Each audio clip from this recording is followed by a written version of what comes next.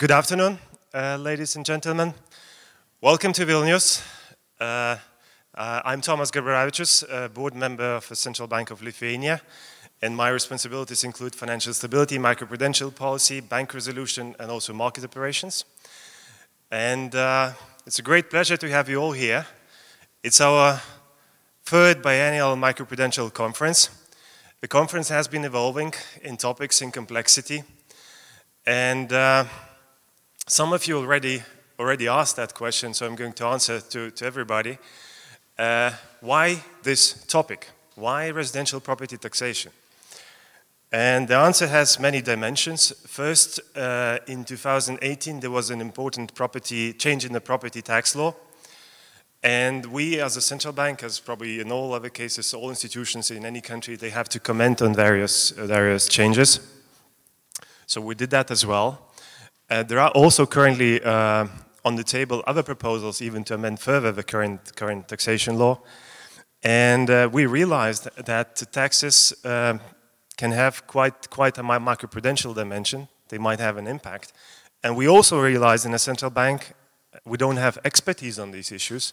These are completely different matters. So all of a sudden, we started developing that expertise, understanding the interaction of taxation and macroprudential policy. So this is how it happened, basically. And since we always try to have an interesting topic for the conferences in Vilnius, so we thought that this is a topic which hasn't been covered so far, and the issue is really important. And that's we have you all here, and most of you say that the topic is really interesting. And I think this topic is going to evolve, and more will be done. There is a lot of work on the interaction between monetary policy and macroprudential policy, but not for fiscal policy and taxation in particular. And I have to say, the choice was obvious, because taxes and house prices, an irresistible combination. So it was a very easy choice in a way. So, so much for introduction from my side. I would like to conclude now, not to take much of your time. And in conclusion, I wish you fruitful discussions, lots of new interesting insights, and also as well as having some good, very good time in Vilnius. Without further ado, I would like to invite our first speaker, Henrik Braconier from the Swedish Supervisory Authority, and to deliver his keynote speech. Please, Henrik, the floor is yours. Thank you, Tomas. I don't need that one.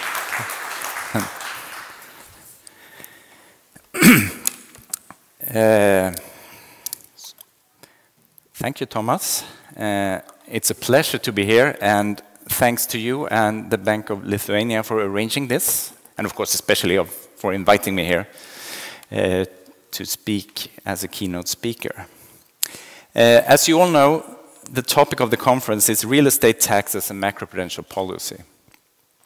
I find this a very important subject, and let me start by explaining why. It may be obvious to you.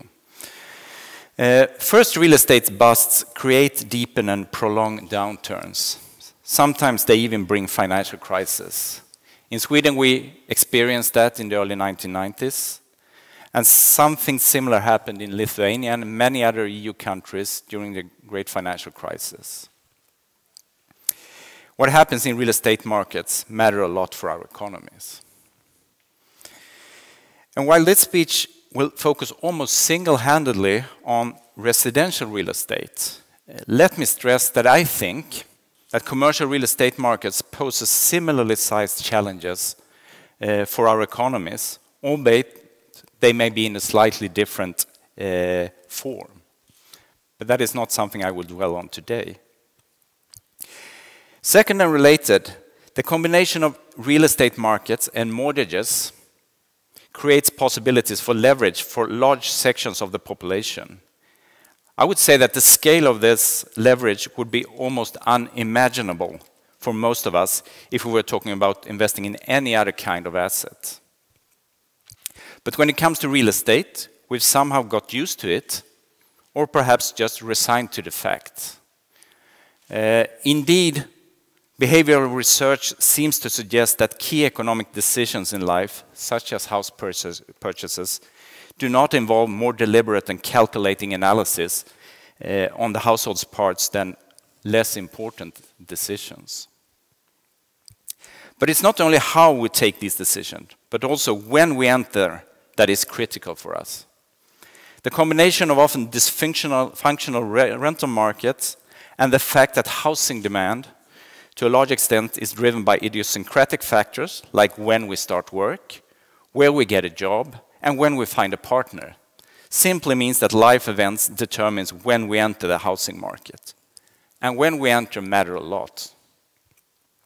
Let me use myself as an example. My life situation was such that I needed to enter the real estate market in Sweden in 1993. For those of you that are of my age and perhaps coming from this region, you know that this was at the trough of the Swedish housing market in the worst recession we've seen since the Second World War. It was a good time to enter the market. But that was not the reason that I entered. It was simply because I needed somewhere to live.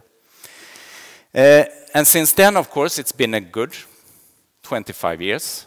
Prices have increased for, I would say, 23 of those 25 years. They are now 40% higher than when I bought my first apartment. So it turned out to be a good investment. Have I entered the market, for whatever reason, perhaps being a slightly different cohort, 2 years earlier, however, at the peak, things would have been very different. Then I would have to struggle for 8 years just to recover my initial price of this first apartment. Now, a boom and bust scenario has to some extent been replayed during recent years since the great financial crisis, but on a global and European scale. If you look at this figure, you see interest rates, but also house prices in the Eurozone. And they peaked in 2008 and actually only crawled back above this peak 8 years later. Something similar to what happened in the Swedish market in the 1990s. And while prices have gained pace in recent years, this has been on the back of ever lower interest rates.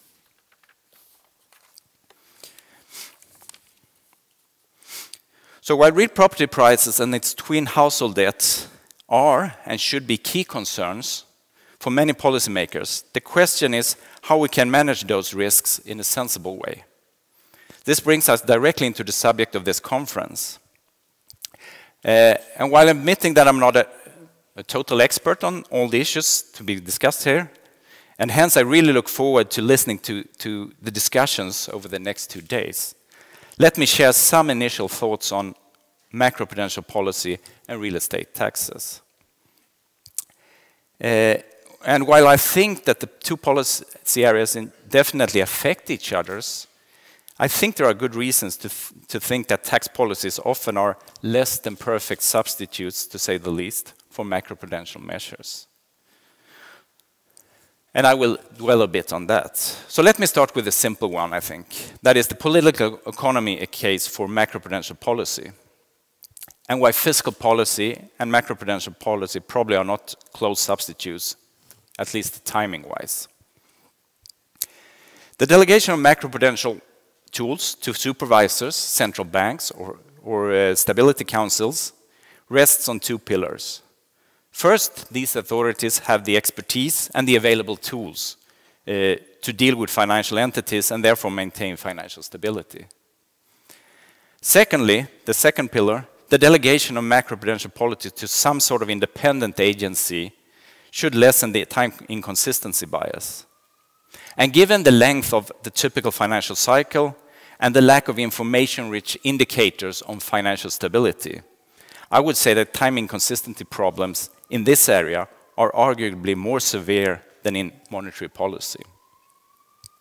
It's simply easier to get away with irresponsible policies in an area where performance is hard to measure in real time and costs will often surface far in the future. There is also some evidence suggesting that macroprudential policy tends to be countercyclical, as for example shown by the 2018 ESRB review of macroprudential policies. Now, if we look at fiscal policies, however, especially in Europe, I would add, things look a bit different. In general, fiscal policy has been prone to deficit spending, and especially over the last 10 years, become more procyclical. It would thus be a tall order to assume that property taxation could deal with financial cycle developments in a timely fashion. And indeed, the example below that I will show you will give you the exact opposite evidence. So now let's turn to the trickier question whether property taxes and macroprudential policies are substitutes in an economic sense rather than a political economy sense. Now, one way to start to think about this, I think at least, is whether there are any macroprudential tools that tax policies couldn't mimic, at least in theory. And I think that given the wealth of fiscal instruments that we do have, or potential fiscal instruments that we have, this is probably not the case. So in theory, at least, tax policy should be omnipotent. And hence, in theory, it could replace macroprudential policy. In practice, though, I think there are two things that we need to overcome in order to ensure that that's really the case. And I'm very doubtful that we will actually fully sort of answer to these questions. The first, and I guess to some extent obvious thing, is that by giving an explicit macroprudential motive to fiscal policies, we would put an additional objective on an already overburdened policy area. Economic theory suggests that property taxes should be set fulfilling several objectives, including revenue raising, symmetry of taxation, efficient taxation, housing and labor mobility, and distributional concerns. And balancing these purposes is already a challenge, I would argue. And adding financial stability and credit growth would make it even more so. Second, I think that cash flows beat present values. Now, what do I mean with that? I think that it's typically the case that policy changes that are permanent nature, such as a property tax reform, will often deliver much smaller effects than what present value calculations would suggest, at least in the short term. It also means that actions that affect cash flows negatively today, but perhaps even positively in the future, will deliver larger impacts than the present values suggest. And one example I will show you later on is the kind of amortization requirements that we've put into Swedish mortgages, which seems to have quite big effects on the behavior of mortgagors and household borrowing. Now, this challenge will mean that present value-rich instruments like taxes will have to be used more aggressively to achieve the expected effects. Let me now turn to whether property taxes can mitigate risk buildup in the household sector and residential property market. To do this, I would first like to look at property taxes across Europe.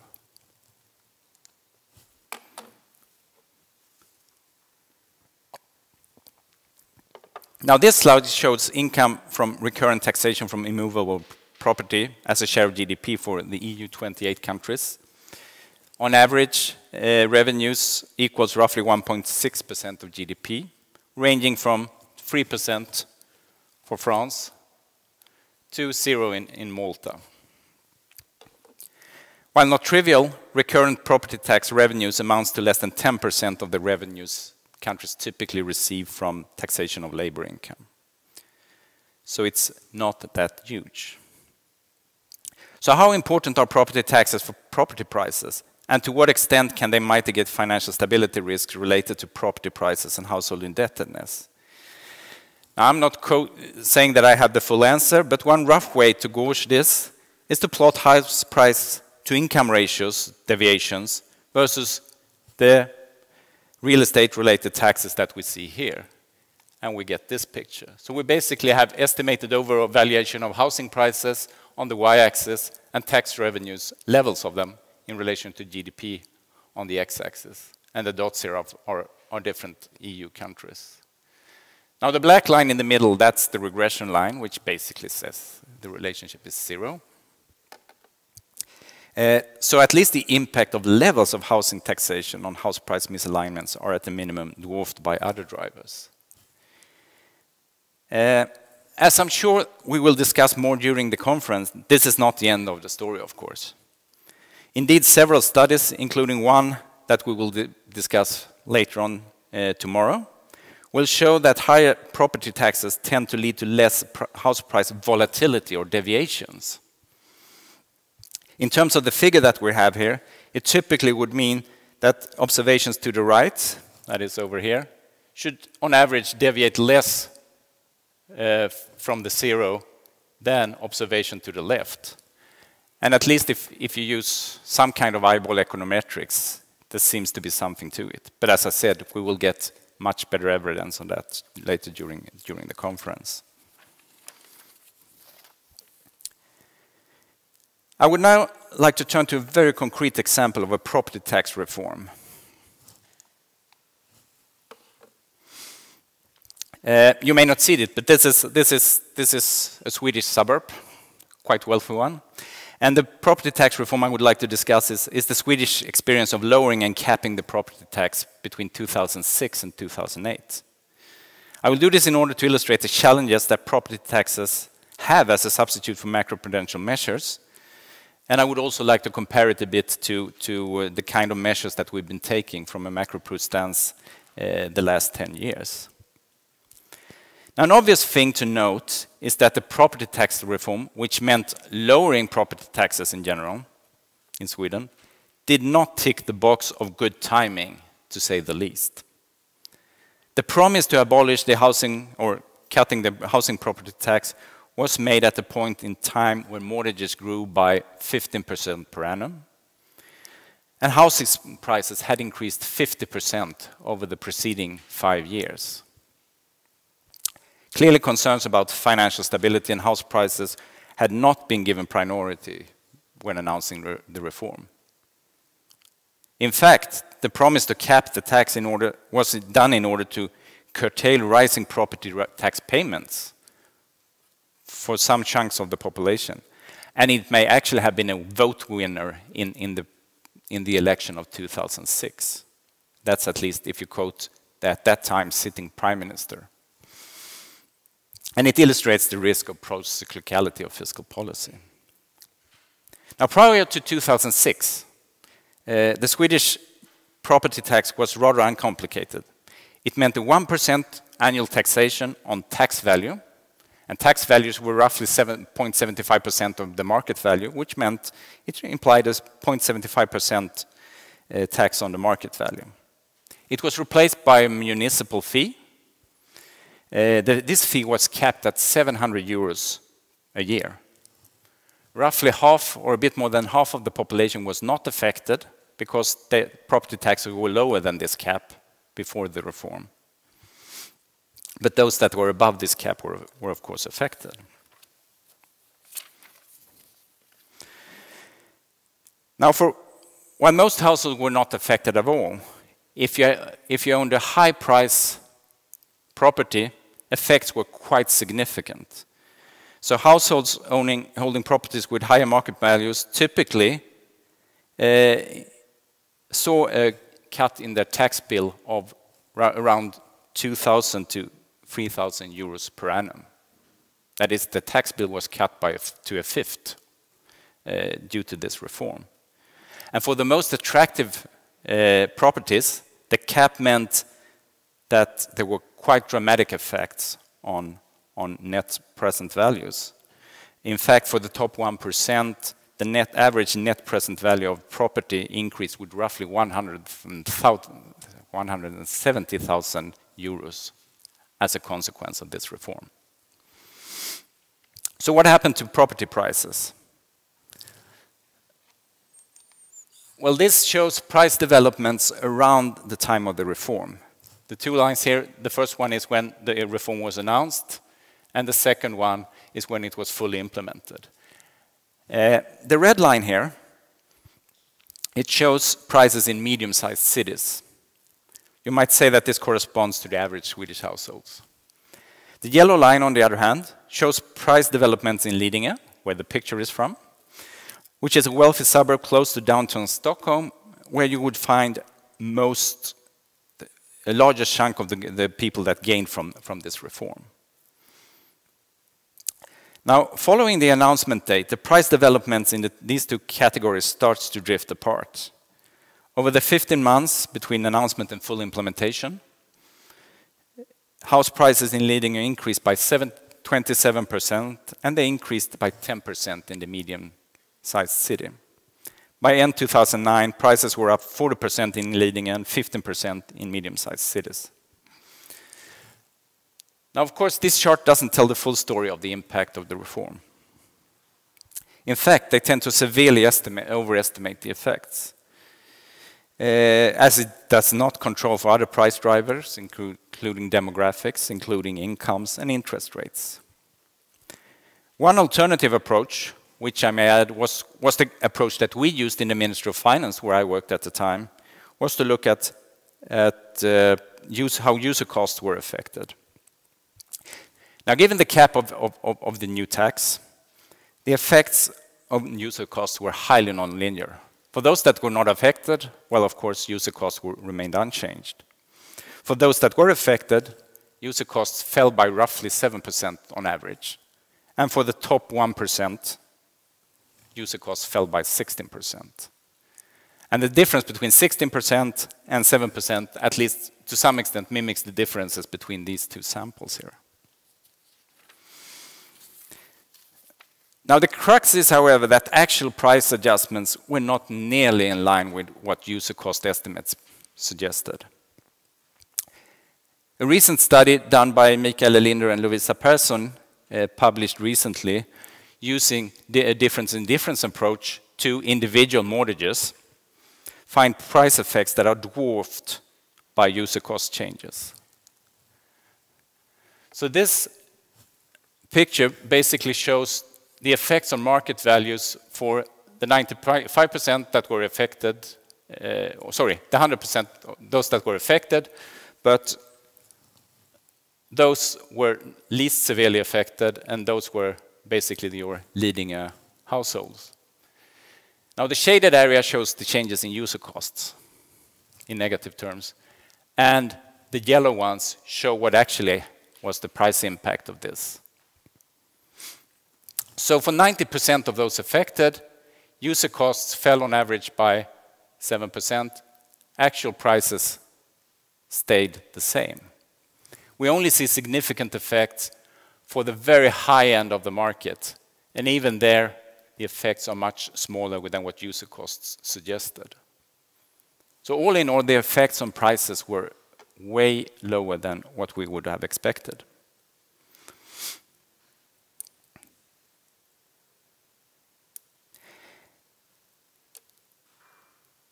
Now, what is particularly important, I think, when looking at this reform, is that compared to many other studies, it actually looks at a national tax reform, and it also establishes an untreated control group. I'm sure we'll come back to these sort of econometric issues later on. But this means that it avoids many of the endogeneity and causality problems that cross-section analysis entails.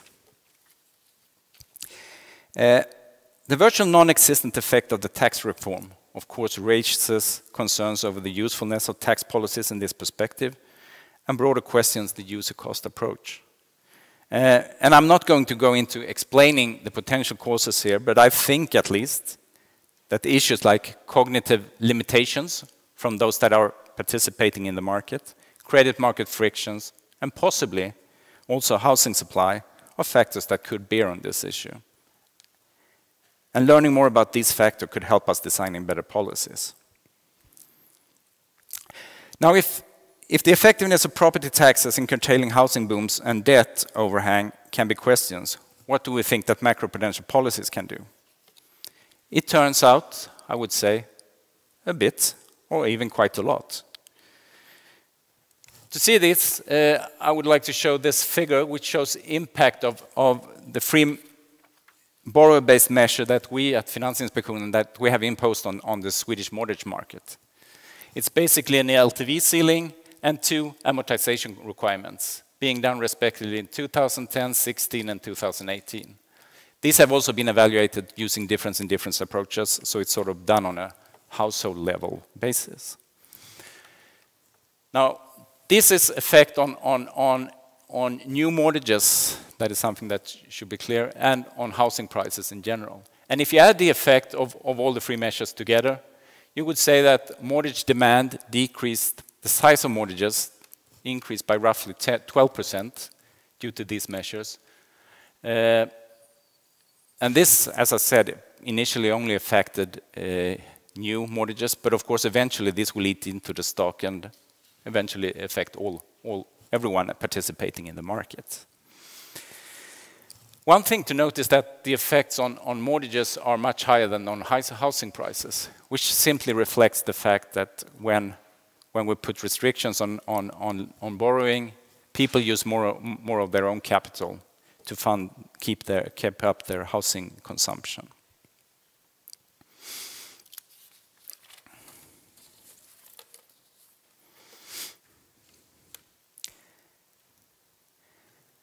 So my reasoning so far has led me to conclude that it's hard to see property tax as being a strong substitute for macroprudential measure when dealing with risks related to property and debt booms, both for political economy and for economic reasons.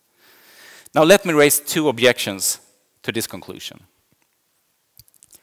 These objections are clearly more relevant in markets other than the Swedish mortgage market, in its current incarnation at least. They may also prove to be growing over time. And thus, I would say that the Swedish residential real estate market to some extent may be in a macroprudential sweet spot today that may not prevail over space or time. This macroprudential sweet spot relies on the fact that Swedish housing today is financed to an overwhelming extent by Swedish banks in form of mortgages through the balance sheets of the banks. As a regulator, your ability to use macroprudential tools in this kind of context is quite unconstrained. Now, one way to illustrate this is to look at a 2-dimensional diagram with the dimensions banks and non-bank source of lending and domestic and foreign lenders. And lending to Swedish residential real estate is squarely down here in southwest, meaning that it's domestic banks that provide most of the mortgages. Now, of course, in other countries, things look a bit different. In the northwest, we have mortgage-based system, but it's mainly provided by foreign banks. And here, macroprudential tools are more constrained. We need to rely on reciprocity. And when it comes, at least to some of the borrower-based measures that we have been applied, you have to prove that you have a consumer protection mandate as well. And in relation to the Swedish residential real estate financing, Lithuania could perhaps be an example here. In Southeast, mortgages are provided by market-based entities rather than banks. And as I guess you're all well aware of, the macroprudential toolbox here remains underdeveloped and largely untested. And the non-bank finance residential real estate, for example, in the Netherlands, we see that this is a growing share of the economy. And indeed, there's something happening in Sweden as well, moving us in this direction. Of course, moving to the northeast, the empty space here, you would have lending provided by foreign non-banks, and this is where the number of instruments we have as policymakers, macroprudential policymakers, is very limited.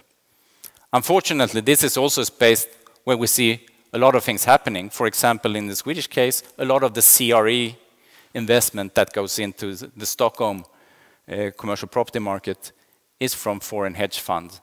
And our ability to restrict that in any sort of useful way is very, very limited.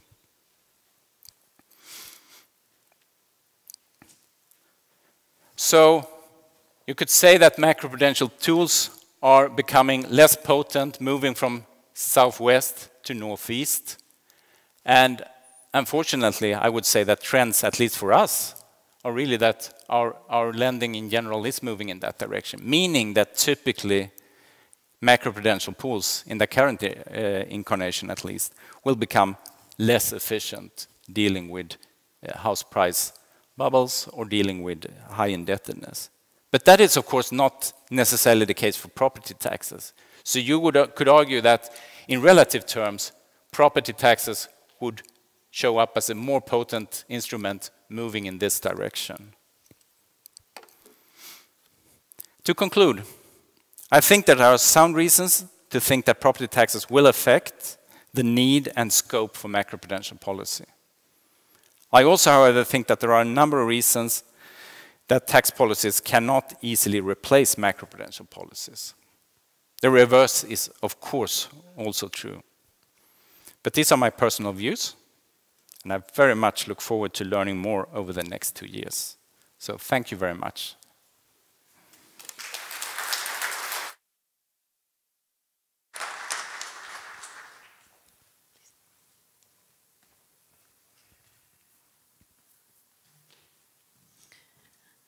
Thank you for Thomas and Mr. Braconier for an excellent keynote speech. Good afternoon, ladies and gentlemen. Welcome. My name is Christina and I will be your host for today and tomorrow. And without taking a lot of your time, I would like to present the first session on real estate related taxation, theory, practice and links with macroprudential policy. And I would like to welcome Mr. John Fell, who is the Deputy Director General of DG Macroprudential Policy and Financial Stability at the ECB, who will be the moderator of that session to present the panel. Thank you. Thank you, Christina. So this is my third time at this Bank of Lithuania Financial Stability Conference, and I have to say, well, small confession, it's not only because I like Vilnius as much as I do, but it's because I keep on coming back here because the questions that are posed at these conferences to conference participants, I think they're always thoughtful, they're always challenging, and they're often covering ground that is not covered elsewhere. And on issues that I think, well, you can see it by the number of people here, on issues that have broad interest to the macroprudential policy community. This year is no exception. We all know that there are links between macropru and fiscal policy, but what are they exactly?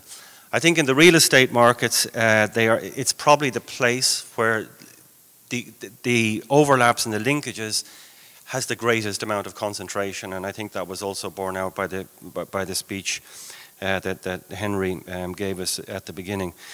Now, the job of this panel is to bring us up to speed, both on the theory and on the practice, and on the links between real estate taxation and macroprudential policy. The first speaker is Hansjörg Blöchliger. Hansjörg is a senior economist and head of the Russia and Lithuanian desk at the OECD, and his presentation is entitled Taxing Real Estate, a Macroprudential Tool. After that, we're going to have Deniz Igan from the IMF. Deniz is a Deputy Division Chief of the Macrofinancial Division in the Research Department of the IMF. And then we will have finally Dubravko Mihaljek, who is an advisor in the Monetary and Economic Department for the BIS. So we're going to begin with Hansjörg. So Hansjörg, please.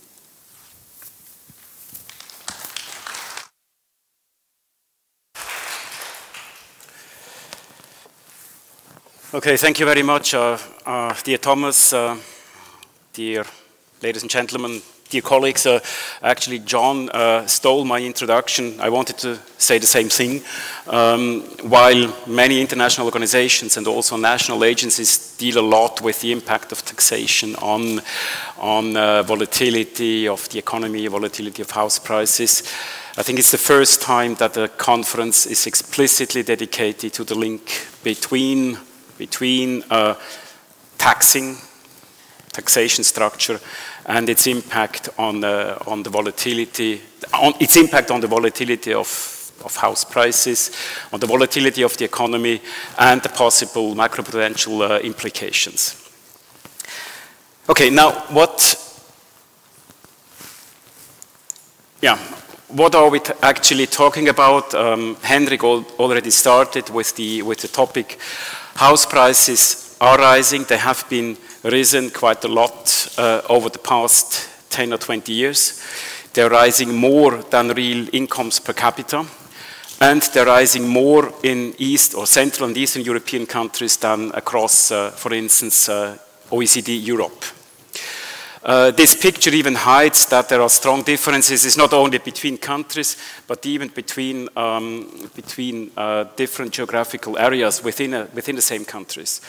House prices certainly have risen much more in Vilnius, Riga, or Tallinn than they have risen somewhere outside in the countryside. So this picture actually is already quite is telling much less than what is really happening in the big metropolitan areas in these countries. Now also a point which we have been dealt a little bit less so far is what do these house prices actually mean for the households?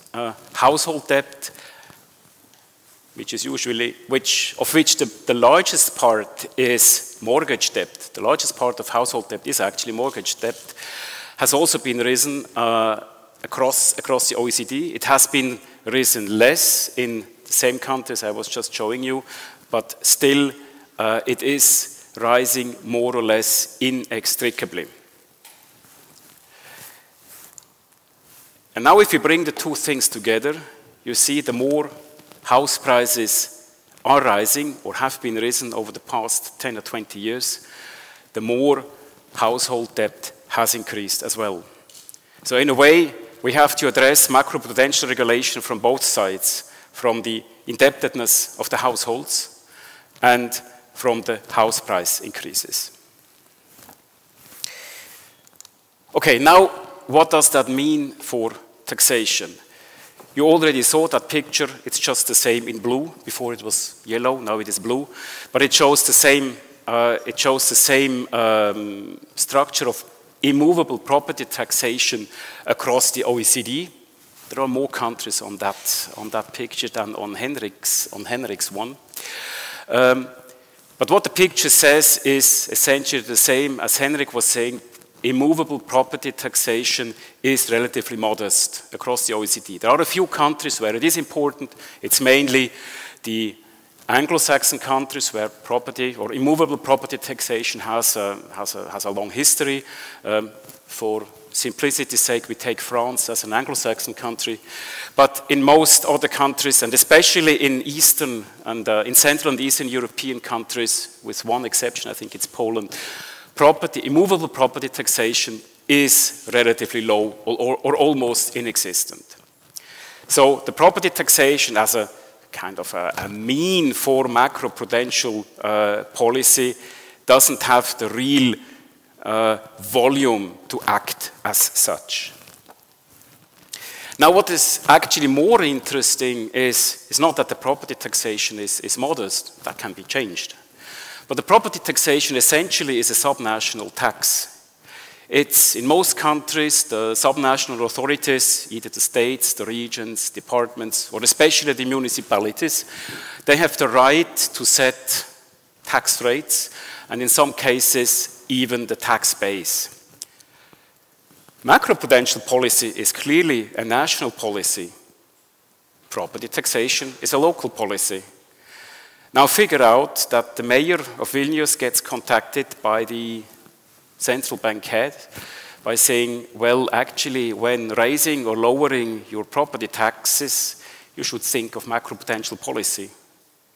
You already see that there's a lot of coordination issue here. And the immovable property taxation is one of the taxes which, because it is not a national tax, because it's not a central government tax, is actually quite far away from the usual national macroprudential policy measures we are thinking about when we are thinking about stabilization of the economy or of house prices. We did, a few years ago, we did kind of an analysis to see whether property taxation actually does influence the volatility of house prices. And we checked both, whether it does affect the rise or the increase of house prices and whether it affects the volatility of the house prices.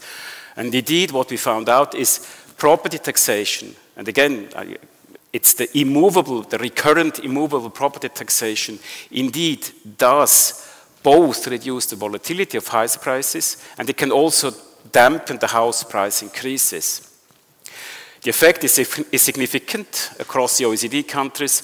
Also, the actual economic effect, so the real impact, is relatively modest. If you these measures say that if you double the size of property taxation, so going from the OECD average from 1% of GDP to 2% of GDP, actually reduces fluctuations or house price increases by around 4 to 5%. Well, one reason why this is the case is that property taxation actually doesn't respond a lot to fluctuations of house prices or the economy. In most countries, properties are not re-evaluated regularly. It's just an index. If everything goes well, it's just an index to capture the increases of house pricing of house price values. So the property tax is actually quite a stable tax, not reacting much to economic fluctuations. That might explain why, if you run this type of regression, you don't get a big impact, which is one of the first, or which leads to one of the first policy recommendations. Of course, if you have a property tax, link it much better to the evaluation of property, to the value of property, to the value of property, of houses. Now there are other taxes that are linked to real estate, to housing. It's not only the immovable property taxation, it's also there are different types of transaction taxes on property. There are capital gains taxes on property, and there are even some short-term taxes on property. I mean, most countries have this kind, what is usually called a speculation tax. If you sell your property within a very short period, let's say between 2 and 5 years, you pay additional capital gains taxes. So it's interesting to see what is the effect of these taxes on house prices, house price increases and volatility. There are a few studies testing that. I only found one Swiss study on the impact. The result is rather clear.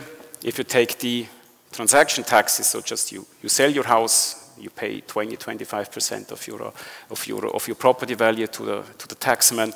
That has no impact on property prices or increases of property prices. If you have capital gains taxes, that already has quite a significant impact on house prices. So the higher capital gains taxes, the higher are the house price increases. And if you introduce this type of short-term capital taxes, these speculation taxes, which are actually, let's say, in the popular mind, are thought to dampen house price increases against speculation, dampen house prices, they actually do have the opposite effect. They increase house prices even more. Now again, property taxes, transaction taxes, capital gains taxes are not the only way of taxing property. Property can also tax through the income tax system. And if you look at across OECD countries, you see that taxing property through the income taxes is often an alternative to property taxation. Countries with a high share of immovable property taxation have a low share of taxation of property through the income tax system and vice versa. Take, for instance, the US, which have a high share of property taxation, but property is not taxed through income taxes. In some European countries, it's the opposite, like Luxembourg or Switzerland or Austria, which have very low property taxation, but property is taxed through features like imputed rent or a type of very low deductibility of mortgage interest. So you can have both. You can't only look at the immovable property taxation, you also have to look at the income taxation system, and to analyze how property is taxed through the personal income system.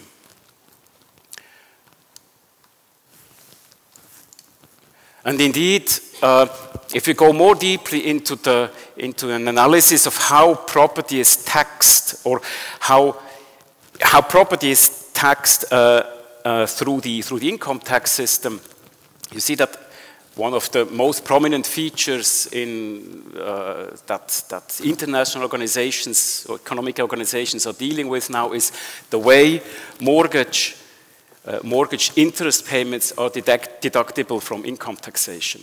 That's quite important, and it is one driver that is, or it's considered being one driver of the house price increases or even house price booms over the last 15 to 20 years.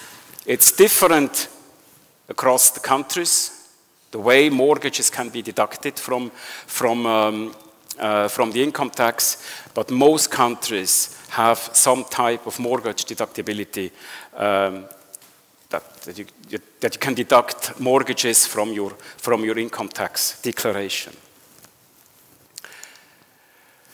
Now again, this is also something that can be measured, and my colleagues at the OECD a few years ago did quite an extensive analysis of what factors actually drive house price volatility. These are just a few of them.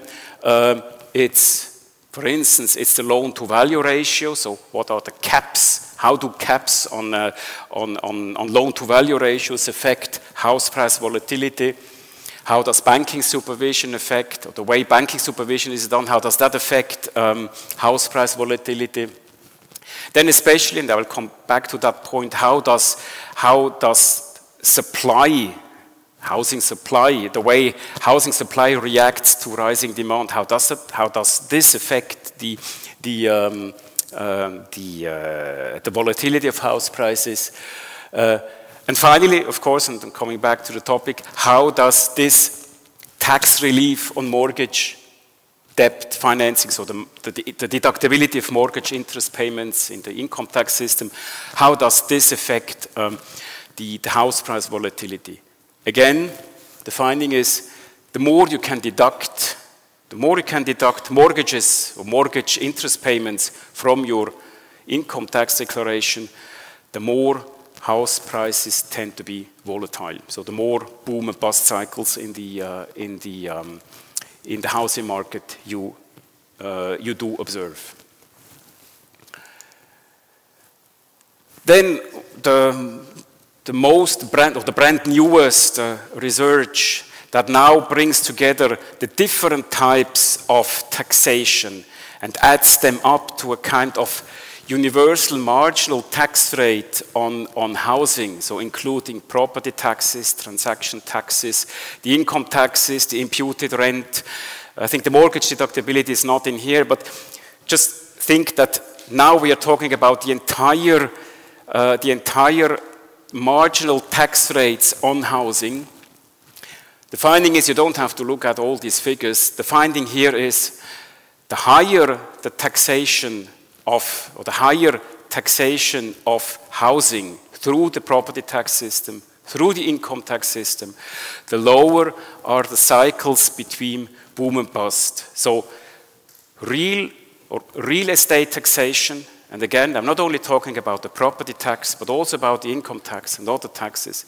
The higher these taxes, or these, put it more directly, these taxes can actually dampen house price cycles as well as economic cycles.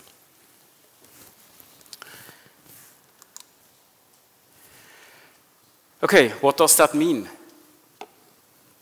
What could be our conclusions, or what could be our policy findings? But the first point is, when we talk about housing, we first talk about the housing market. The evolution of the last 15, 20 years, the rapid increase in house prices was mainly driven by, and I think that was already shown, was mainly driven by the declining interest rates and innovations in the financial sector, like a much easier access to credit. So demand has actually been fueled, and that demand is mostly responsible for the increase in the house prices. Now, if you talk about housing markets, we have to take both sides, not only demand, but also supply. The point is that housing supply never fully reacted to that rising demand. And in some cases, supply was even more restricted, or housing supply was even more restricted than it was 15, 20, or even 30 years ago. If you go through all the restrictions from urban planning to infrastructure to rent control, housing supply is today not keeping up with housing demand. And that's the main reason why we have house price increases that are much above the real income increases. So if you talk about macroprudential policy to somehow to address house price increases and house price volatility, actually the first thing or the first best would actually be go back to the housing market, to housing policy, and check what is actually hampering an increase in housing supply, and go back to the structural issues in the housing markets, which are basically what are the drivers that hamper increasing supply, what are the policy measures we have to take to increase housing supply to meet the rising demand. But now coming back to the tax side of this issue of rising and volatile house prices, the main message would probably be: do no harm. Tax and fiscal policy have a specific objective. They are meant to raise money for the public services, and they have to do that in the most efficient way. They should avoid unwarranted distributional effects, and of course they should avoid unwanted effects on the stability and volatility, on the stability of the economy and of the house prices. So rather than now trying to integrate the tax system into the prudential policy toolbox and doing all these fancy things, or try to coordinate, it's better just to see what are the main issues in tax policy that help avoid unwarranted stability effects on the economy. And that's actually what much of the OECD work of the past few years has clearly been stated, and has become quite of a shared wisdom, I think not even only across the OECD, but across many international organizations. Strengthen recurrent immovable property taxation, so increase the property tax is probably the most prominent one. I think there is no single economic survey dealing with tax issues that hasn't at least one recommendation saying increase property taxation.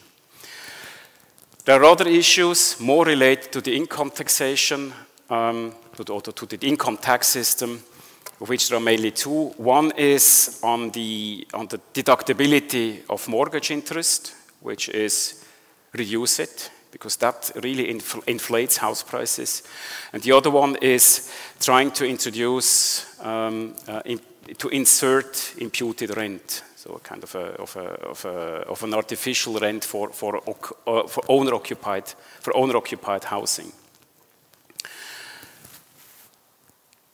Then there is one issue, and we might come back on that issue, is the capital gains tax.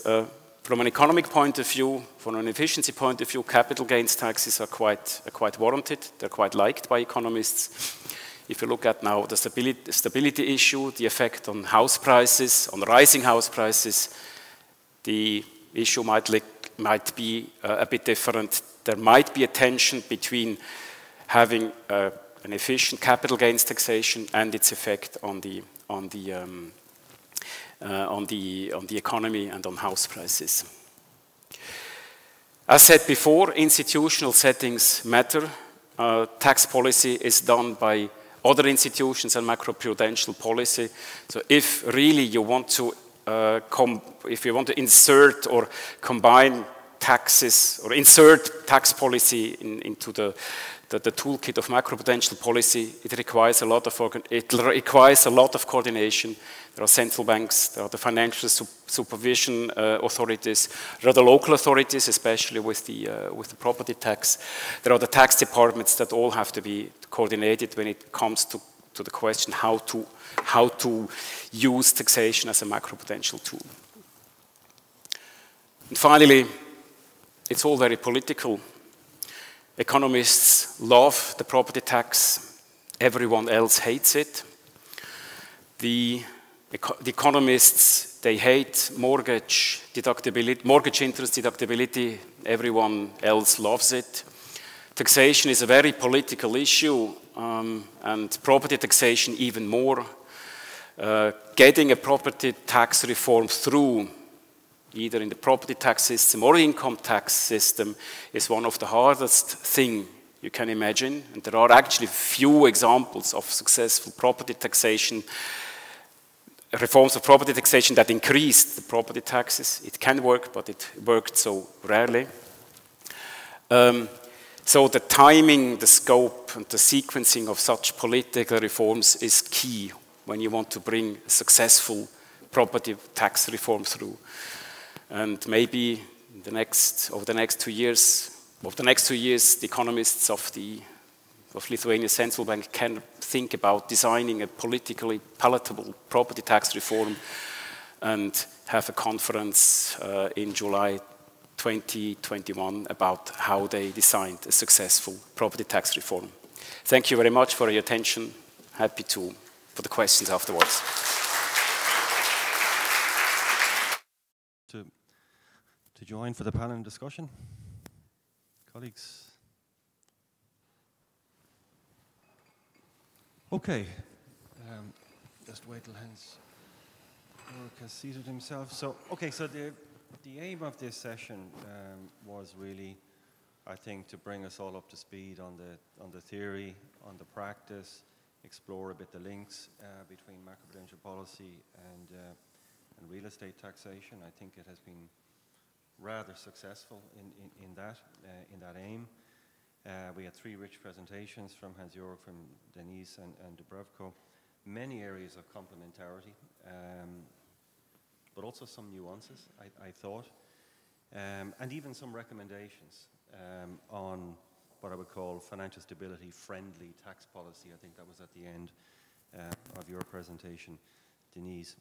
So I have 3 questions that I'd like to pose to the panel. I have 3 questions that I'd like to pose to the panel, and after I've done that, then I'm going to open up for a general discussion. So my first question concerns objectives. Dubravko, you spoke about that at length.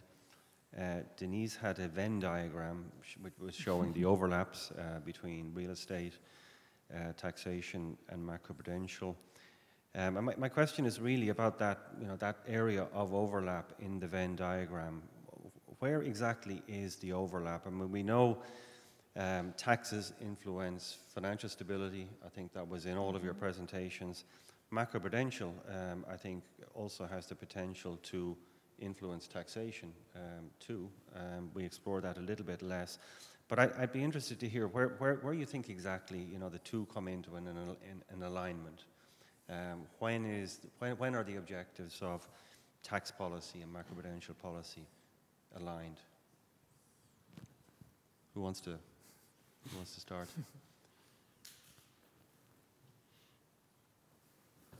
Dubravko. Well, I can try. I think they are aligned when we are in a period of boom and when we need to tighten credit growth, make sure that it doesn't get out of hand. And then usually you need to use all available tools, and fiscal policy may be one of those tools.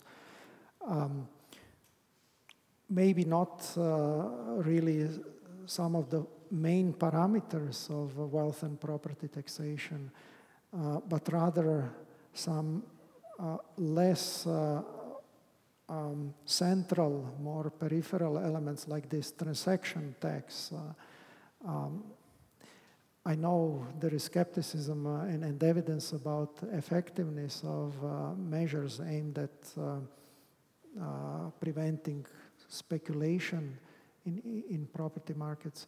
But I think you need to do something. One example recently has been enormous rise in property prices in Vancouver and Toronto. Right. And there the authorities introduce city-specific macroprudential measures and also some special tax measures. Yeah. So when you really see that things are not going in a good direction, you need to take all available action. Okay, I have the Vancouver example in my slides tomorrow actually as well. Hansjörg, any thoughts on this? Being from the OECD, I'm actually coming from the more structural side. I'm probably one of the mainly probably the only, let's say, fiscal, more dealing with public finance and fiscal issues than with the macroprudential issues. So now coming from the public finance side, I would simply say it's not the objective of fiscal policy to help macroprudential objectives. I would say, and coming from the objective side or from the instrument side, it was already said, monetary policy is a very blunt tool for macropru. Fiscal policy might be a little bit better, but still it's a blunt tool. My conclusion is it shouldn't be. It shouldn't be a macropru tool. Saying that, fiscal policy can still help macroprudential objectives, and actually seeing what well-designed fiscal policy, especially in the housing market, can do is that well-designed fiscal policy or effective, efficient and equitable fiscal policy, there is actually very few contradictions with fiscal policy helping macroprudential objectives. With one exception, we were already talking about that, is the capital gains tax. There might be some tension with that. But well-designed fiscal policy actually supports macroprudential tools. Thanks a lot. Deniz? Let me quickly add on that. I mean, I agree with both Dubravko and Hansjörg. Let me add to the structural side. A well-designed fiscal policy, we keep on talking about it, good fiscal measures are also stabilizers. They function as stabilizers. So if they are designed in the right way, they will help. Especially in boom situations, they will help, right? And potentially in bust situations as well. So well-designed macroprudential and well-designed fiscal would work together by acting as stabilizing measures. Yeah. Hansjörg, in your presentation, I mean, you showed a number of examples where, in fact, fiscal measures can lead to the opposite of what you might have hoped for or expected, or at least intuitively that I might have thought would have been the outcome. Okay, you had the example of the tax deductibility of interest, which leads to the expected outcome. It's essentially a subsidy. But the property taxes, the stamp duties, what this does to the liquidity of the markets and so on, you had this as well. I mean, I'm interested to know, I mean, there was also, you had quoted the Swiss National Bank paper we were discussing earlier. I had read the same paper in advance of this conference. Some of the findings from that paper were for me counterintuitive. I mean, not what I expected. You know, the drying up of the market. Well, maybe afterwards it makes sense, but it maybe we don't always necessarily think about all of the channels. I mean, there's a kind of a need to almost have a general equilibrium way of thinking about the way the taxes are influencing on many different channels in the economy. But maybe my bigger question I mean, also from the work that all of you have done on reviewing the literature, does the literature tell us anything about, I mean, have there been instances in the past where taxation measures actually led to financial instability that you have seen, that you're aware of? Not to my knowledge. I'll actually, I'm sure many people might have seen that paper. My colleague, Alexander Klam, with a couple of other IMF colleagues in 2010, they looked all around and compared different tax systems and their financial crisis that countries experienced during the financial crisis, and they couldn't find any correlation in terms of that would be interpreted as a causal link. What they did find is that, like the debt financing, favoring debt financing, it can amplify the initial shock, but they didn't find anything as far as causation goes. I will go in the same direction. I think there is no, but really it's the first time I'm asking myself that question, because yeah, it's so new. So, I know, but I mean, I think you bring a nice. And so again, I mean, the Bank Lithuania really found a topical issue, and it's really it makes you think. There might be cases where property taxation was actually abandoned, and there are a few cases where OECD countries reformed property taxation, but in a bad way. They abandoned it, reduced it to second or third properties, abandoned owner-occupied housing taxation. We could look at. There is a case for Italy, which changed several times. We might see whether that affected the financial stability. And especially, I mean, I found it interesting what you said. I was talking about indebtedness and house prices, and you made the relationship even clearer. We have a strong bias towards debt financing of home ownership, and that's mainly because of the deductibility of mortgage interests. Now, looking at that more closely, we might find some cases where changes in the way housing is taxed through the income tax system, how that might affect the stability or the house price volatility, and then even which then translates into economic instability. But honestly, I'm not aware of such cases, and we really would have to look at some cases. No. One tentative link maybe between real estate-based taxes and general fiscal expenditure policy, because we've seen before this crisis, countries like Spain had huge increase in revenue from real estate taxation.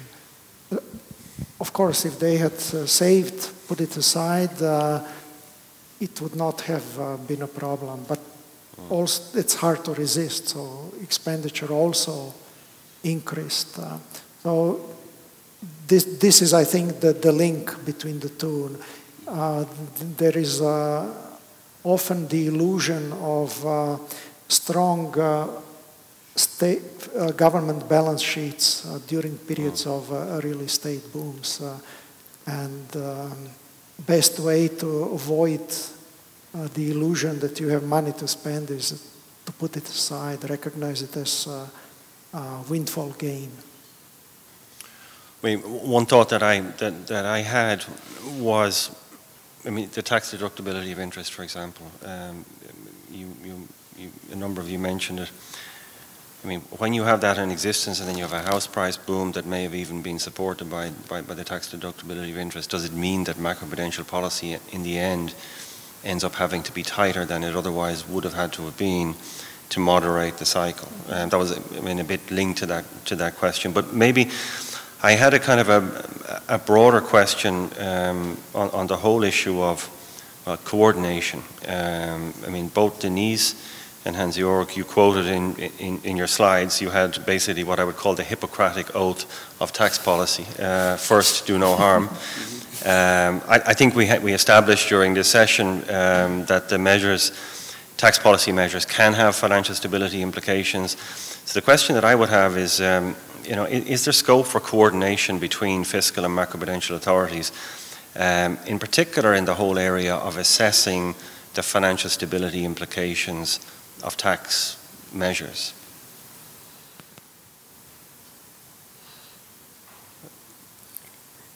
I guess we are all a bit skeptical. Right? Maybe there's a distinction between could it be done and should it be done. Yeah. I guess with some of the structures that was established after the crisis in terms of committees, in some of the financial stability committees, fiscal authorities are sitting at the table. So from that perspective, there are some institutional structures that could make it happen. In practice, I guess we'll see. Yeah. I would say the same thing. I mean, it certainly makes sense if there's a big tax reform ongoing, that the tax department deals with, talks to the central bank and then to other agencies and see whether it's the right timing, whether in the tax system, what changes in the tax system might affect stability and volatility of the entire system. That's certainly useful. So in a way, it should be done, yes, in the sense that, of course you coordinate, like all government agencies coordinate among each other, or at least they should do so. So again, they should do the same thing with macro-pru and taxation. Whether it can be done, I think you have clear opinions about whether it can be done anyway. I mean, whether the different departments are reactive or responsive to issues of macroprudential regulation. I mean, there are examples where there was, if you want, cooperation. I don't know if somebody from Netherlands is here, may correct me. They have reduced significantly the deductibility of mortgage interest after this last crisis. So yes, it can happen, and it should happen, but we should not be under the illusion that this is the way to go, that this is a low-hanging fruit that we haven't yet picked. I think that's the main point. Okay, well that's a fairly sanguine assessment. So I would now open up to the floor.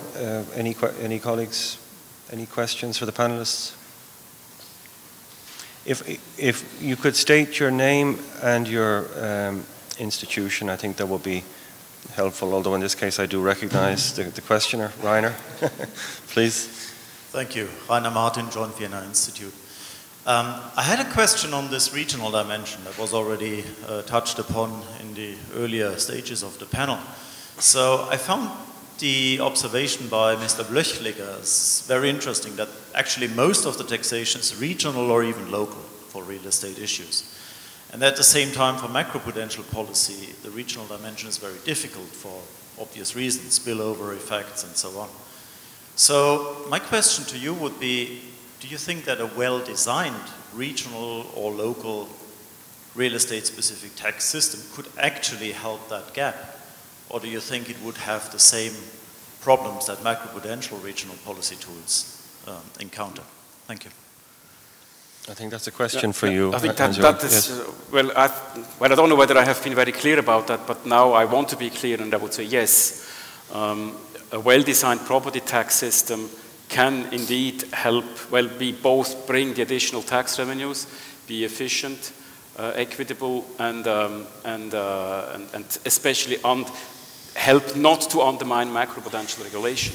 It means that the main thing with property taxation is the valuation of the properties themselves. The current tax systems do not do that. They rely on indices. I mean, some countries have valuations going back to the 60s and the 70s. So what you actually need to have a functioning property tax system is an evaluation process that puts the real value of property that puts the real value on the properties. And once you have this once you have this real property evaluation, the market value assessment of the property, then you also address both the different values of property across the country. So you assess that property is more valued in Vilnius than somewhere outside in the countryside. And also somehow at least supporting macroprudential regulation, because then you really help dampen the most, let's say, the most fervent price increases which usually take place in the capital areas. House prices rise in the capital area, so also the property taxes and the property tax revenues rise more in these capital areas. So yes, I think a well-designed property tax regime with market evaluation is probably the best system you can have to support macroprudential regulation. I saw another hand behind. Yes. Doris Bremmer from the Austrian Central Bank. And I have a question, because I think that all three of you pointed out that indebtedness of households is a major problem, also to Macroprudential. And according to the data we analyzed with a co-author by myself, Serena Fatica, we found out that according to the Household Finance and Consumption Survey data from the ESCB, only about 30% of owner or occupation houses take out a loan, a mortgage, so which is quite a small level. And moreover, mortgage interest deductibility is in most of the countries kept somehow, so it's not like a huge amount. That's why we found out that actually the distortions introduced by the non-taxation or the under-taxation of owner-occupied housing is not just, or it's only to a limited extent due to the mortgage interest deductibility, but the large problem is the under-taxation of equity, namely the non-taxation of imputed rents and the non-taxation of capital gains, which induces huge distortions and leads, of course, to an overconsumption of housing compared to other assets. And this overconsumption, according to our calculation, leads to amounts to as much as 30% of financial asset holdings of households in the euro area. And I think the bigger problem in this case is the under-taxation of the equity. And my question to you is, if you consider that property taxes, in case imputed rent taxation is not possible, could be a good substitute if set correctly to get these distortions right. Okay. Who wants to? Conferring amongst yourselves. I think, I mean, your argument is logically consistent, but there are differences across countries. Look at Central and Eastern Europe. Most of the housing stock was inherited from former socialist period. Workers got it through their enterprises, local communities, and so on.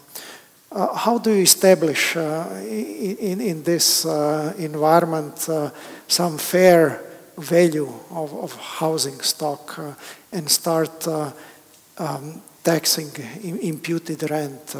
It's not so simple, I would argue.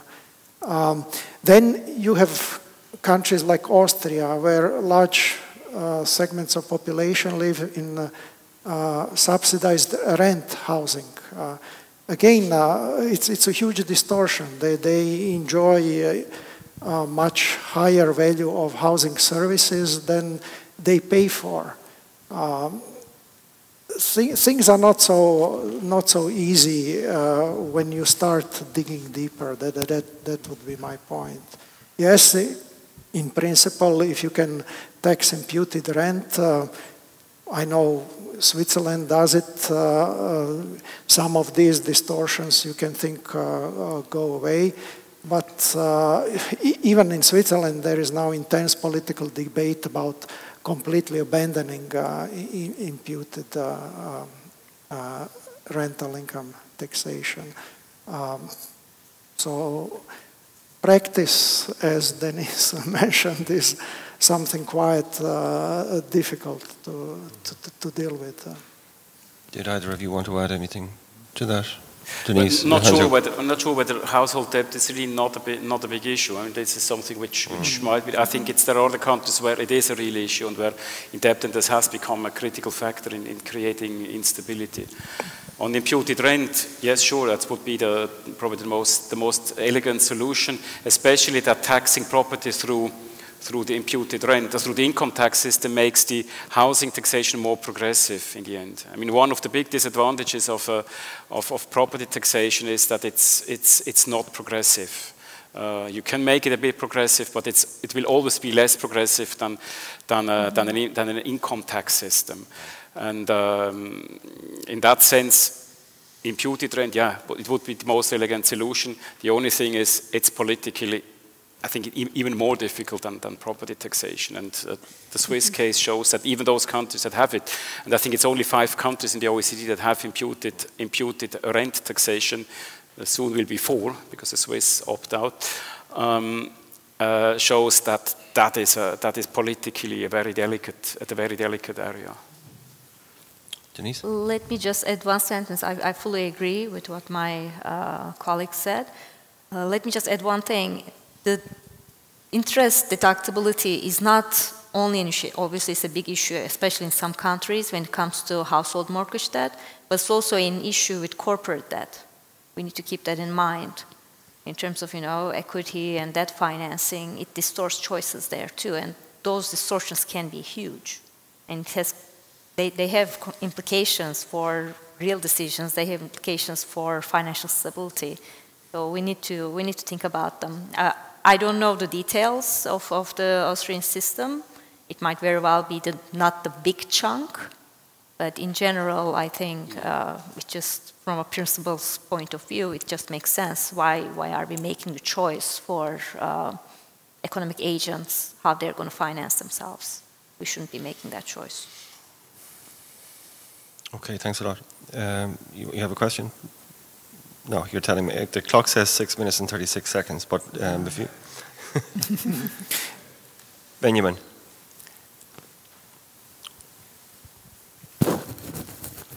Thank you. Tigran Pogosyan, IMF. The panel usefully discussed 3 policies: monetary, macroprudential, and fiscal. In euro area countries, monetary policy in individual countries is no longer available. So my question is, would the panel agree that in euro area countries, the other instruments, such as fiscal and macroprudential, should be used more intensively, let's say, compared to non-euro area countries? Thank you. Who wants a crack at that? My answer is going to be short. Yes. Okay, I would repeat, yes. Yes, if you can. I mean, one I think very interesting issue was touched upon in the keynote, and this northwest corner, more and more of property being financed by global companies over which monetary policy really has not much influence. There clearly it's not just about macroprudential policy, but also about taxation policy. But then again, you can get quickly into difficulties. Somebody may argue, well, you can't tax foreign purchases of property at different rates from local purchases because this is a capital control in disguise. Countries like Canada don't have such problems. They can do whatever they want, but countries in euro area cannot unilaterally impose differential tax rate on capital inflows to purchase property, depending on where money comes from, or depending even on whether money is domestic or foreign. So I think that's an area that we all need to think much more about. And also what you mentioned is the new technology for renting, Airbnb. It's a big issue. I mean, many countries look very favorably at the moment at this kind of rentals, as if this were some sort of social policy, will help people earn a bit of money, or in tourism especially. Yes, you pay a low lump sum fee and then you let tourists come.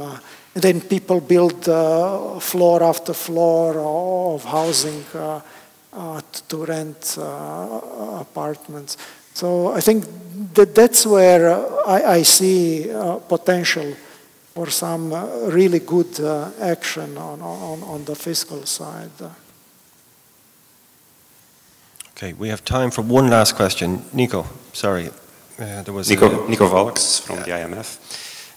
Taking the point a little bit further that Tigran just made, should maybe a solution be an institutional way to accommodate or integrate the fiscal authorities in the macroprudential world through, for example, collaboration on the ESRB or in Europe or in other countries, make them part of the framework.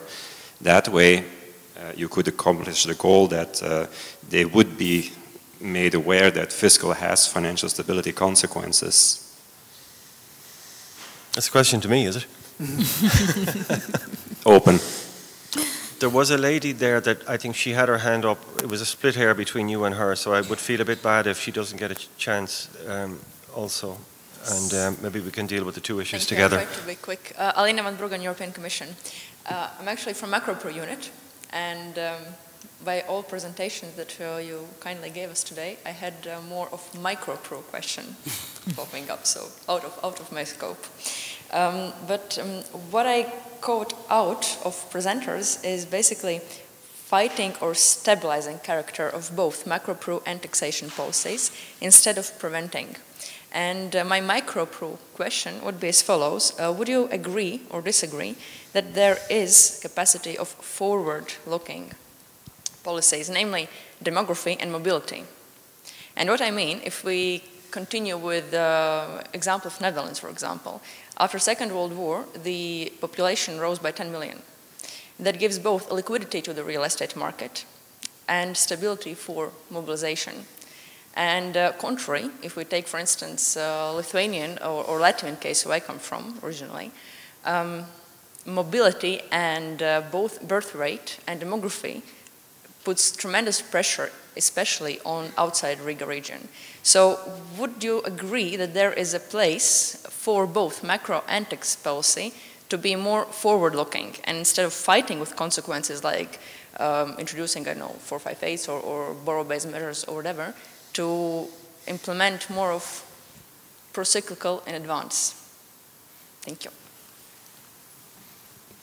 Any thoughts on either of those questions? That's a great question, and it's not something that I thought about much. So I'll leave it to people who may know more. On Nico's question, one thing that concerns me, I mean, in principle, yes. One thing that concerns me is fiscal policy has perhaps the most political element into it.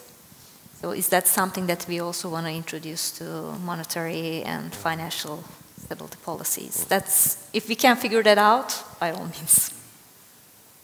I would agree on that. I mean, it's useful if the tax department or the Ministry of Finance that plans a big tax reform coordinates with other organizations. Like if the education department plans a big reform, it coordinates with the economics department and others. It's certainly useful. Coming from the public finance side, yes. Somehow the lead is with the Ministry of Finance, and they coordinate. That's useful. That is useful, and it should be done. On the issue of the forward-looking, again, I come back to my point. I mean, what I made during the presentation. Open up the issue. I mean, in the end, we're talking about housing markets, and there is demand and there is a supply, and we have a supply issue. And all these issues you were talking about, demography, migration, birth rates, these are questions that finally relate to how do we cope with that? That's at the structural issues of the housing market. And before talking about micro and macro and all the other prudential things, I don't know whether there's something between micro and macro, but anyway, talking about all these tools to address imbalances, we should go to the source of these imbalances, and these imbalances come from the fact, and it was mentioned several times, it's all this regulation, these urban planning issues, the many sometimes even small policies that inhibit, and especially in Eastern European countries where the spatial structure was frozen for very long. Movements that took place in Western European countries over decades, people moving from more rural areas to the big metropolitan areas, are taking place very rapidly now and belatedly in Eastern European countries. But someone has to react to that. Someone has to devise the policies that offer the possibilities for the housing market to evolve, to offer that supply. And I think before, as I said before, talking about tools to address imbalances, talk about the real issue, namely how do we get housing, not only for the 10% of the rich, but that issue you also mentioned, the affordable housing. It's not only a question of the overall economy, it's the question to whom are we finally offering housing. Is it affordable to everyone that looks for a place to work and to live? Yeah. No, I fully agree. I mean, what you seem to be suggesting is that fiscal policy should be on the watch for possible signs of bubbles emerging. We should develop some sort of early warning system for the housing market, and when we see that house prices rise above some threshold, fiscal policy jumps, they're forward-looking. Before we get there, there are much more elementary issues, and housing supply is, I think, a key issue. I fully agree. It's not just Eastern Europe, by the way. It's UK, it's US, it's everywhere. Existing property owners are able to block development in their area for various reasons. They have insider power in terms of regulation. Last year, I think there was a whole issue of a Journal of Economic Perspectives on this. So we should really solve these fundamental problems before thinking about more sophisticated ways that fiscal policy could engage in dealing with these boom-bust cycles. Okay, so maybe just for me, the question that Nico posed, I think it was an important one. I mean, it's the policy dimensions and the input of people on the tax side, I think, is important. How best that is done. I mean, I think I would fully agree with what Deniz said on this. Of all the policy domains, tax policy, fiscal policy is closest to the political process. And a lot has been done in Europe to completely separate the macroprudential policy decision-making process from the political process. The votes around the table of the ESRB General Board are primarily with governors of the central banks. I mean, exactly for the same set of arguments that we all know for the separation of monetary policy from the political process, which we have, that was done because we know that when we do that, it becomes more effective. And the same goes, I think, for macroprudential policy. But that's not to say, and I think in some of the policy discussions, even that have been taking place recently, the importance of interaction with tax, the need for macroprudential policy to take account of what is happening in the tax domain is becoming increasingly, I think, clear to policymakers around the ESRB table. So, I mean, we'll have to look into, you know, how that would be best absorbed into the decision-making process that takes place around that table. But I think it's a valid question to raise. Okay, so I mean, I think we have run out of time. So I think there's really the last thing for us all to do is to express our appreciation to the three speakers for really the excellent presentations and also for the very rich contributions in this panel as well. Thank you to all three of you. Thank you, John.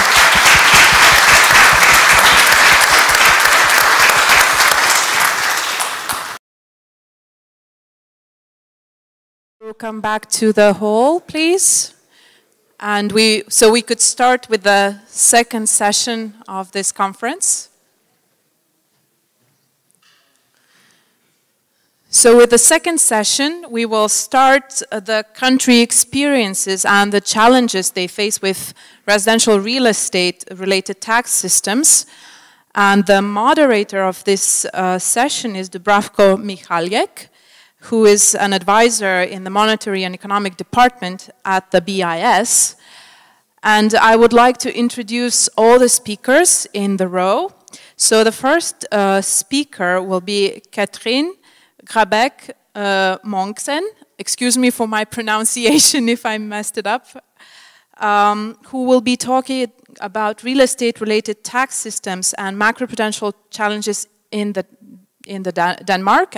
She will be sharing the Danish experience. Then we will have Piotr Bambula, head of macroprudential policy division at the Polish Central Bank.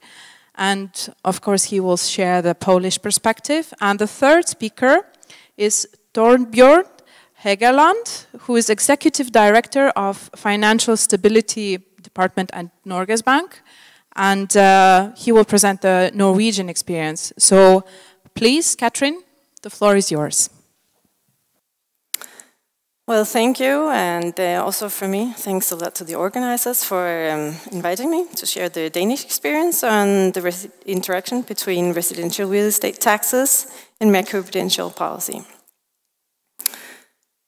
So today I will talk about first the Danish real estate related taxes. I will mention the main principles and what the taxes are in practice, and also what challenges we have faced. And I'm pretty sure you will see that some of the issues that have been mentioned already today is some that we definitely have experienced also in Denmark. I will then talk about how the tax system has been taken into account in the macroprudential policy setting. And finally, I will talk about the role of financial regulations, since I suspected that we would probably be quite a lot of central bankers and macroprudential policymakers in the room today. So, turning first to the Danish residential real estate related taxes. The fundamental principle for taxing capital investments is a symmetric tax system, and that has been the case for more than 100 years in Denmark. And as concerns house ownership, this implies that you tax house ownership as other investment income, and in turn this translates into taxing the implicit rental yield from home ownership and allowing for deducting expenses, which in this case is interest rate payments. As such, these principles could be argued to be fairly sound, and it's also has been mentioned earlier today. Before I talk about what the tax system then has been like in practice, I will just mention two other taxes that are relevant for the financing of a house purchase. The first taxes is what you could call transaction taxes. So in Denmark, buying a house will be associated with fees for registering the right of ownership and for registering the credit provider's collateral. These fees are paid by the buyer. Second, the tax payments on pension savings are to a certain level deferrable until the time of withdrawal. And in a progressive tax system as the Danish, this incentivizes pension savings relative to other investments. Those were the principles. And before I turn to the challenges of the tax system, I just briefly show you also what the tax rates are in practice. The numbers are a few years old, but it gives you a broad sense. So, in 2014, the property value taxation was on average 0.5% of the home value, and that translates into a 1.5% share of total tax revenue. This effective tax rate is nearly half of what it was 20 years ago. And the reason for that is a nominal tax freeze that was introduced in 2001. And I will explain that shortly when I talk about the main challenges of the tax system. Also, we have land value taxation, which share of total tax revenue is 2%. We have interest rate deductibility, and taxation value of that amounts to around 2% of total tax revenue as well. Finally, we have transaction taxes, as I mentioned before, and these registration fees. They amount to roughly 2% of the home value. Now, in my remarks as I go along now, I will concentrate on the property value taxation with the tax freeze. The transaction taxes, we've discussed that also earlier today. They are to the small side in Denmark, so we would not consider them as being a major challenge in the Danish system. So the main challenge is the tax freeze that was introduced in 2001, and that was for the political economy reasons that have already been mentioned. Basically, it's really difficult to understand why taxes are increasing from owning a house. It has been difficult to understand historically, and as part of political debate, when we had a new government in 2001, it was agreed to nominally freeze the taxes. And basically, this means that the tax rate was kept as it is, but it was applied to the nominal home value as of 2001 and 2. So this has the effect that the more house prices increase, the lower is the effective tax rate in upswings, and conversely in downturns, the effective tax rate will increase. In other words, the effective tax rate is procyclical. It also has the other effect that as house prices tend to increase in the long run, and they did overall during the last 20 years, tax rates are also effectively eroded over time. Both of these elements imply that the tax system will have a smaller dampening effect on house price swings today than they had roughly 20 years ago.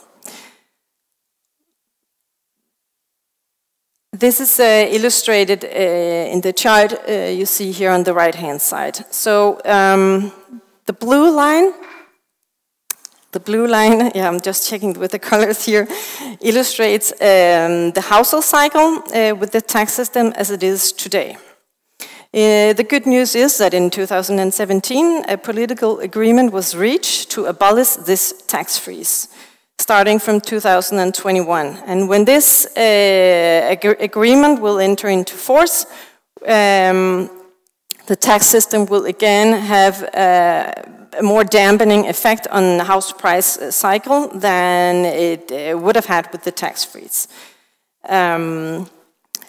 Finally, the last line here in the blue, the red line illustrates what dampening effect the tax system could have had if the tax rates have been at the level that they were in 2001 before the tax freeze was imposed. The fact that the tax rates will no longer have the same dampening effect is exactly due to the erosion of the effective tax rates over time. And there is no political willingness to return to previous levels before the tax freeze. So, coming now to this area of financial stability implication that has all been mentioned is somewhat more unexplored. What are these implications? I listed here a few potential financial stability implications of the tax freeze. When I say potential, it's because that we did not necessarily see all these implications materialize during the financial crisis in the 2000s, but here is nevertheless an attempt to list some of them. First of all, the continued house price increases, they may grow into self-fulfilling prophecies and speculative behavior. We have a paper showing that And with a lower dampening effect of tax rates, this increases the risk of price bubbles. Second, we have also a Danish paper showing that there is a large propensity to mortgage house price increases, especially at the margin, for those households who are constrained on the LTVs, which again makes a link to the financial system. It may induce a higher household balances, as safe taxes may be used to purchase more expensive houses through the larger ability to service the debt. The fourth point I would mention here is that we have a higher risk of technically insolvent households. And in turn, you could ultimately jeopardize confidence in the value of mortgages if investors become undoubtful whether the loan-to-value ratios hold true if you have large house price swings. So let me now talk about how the tax system has been taken into account in the macroprudential policy setting.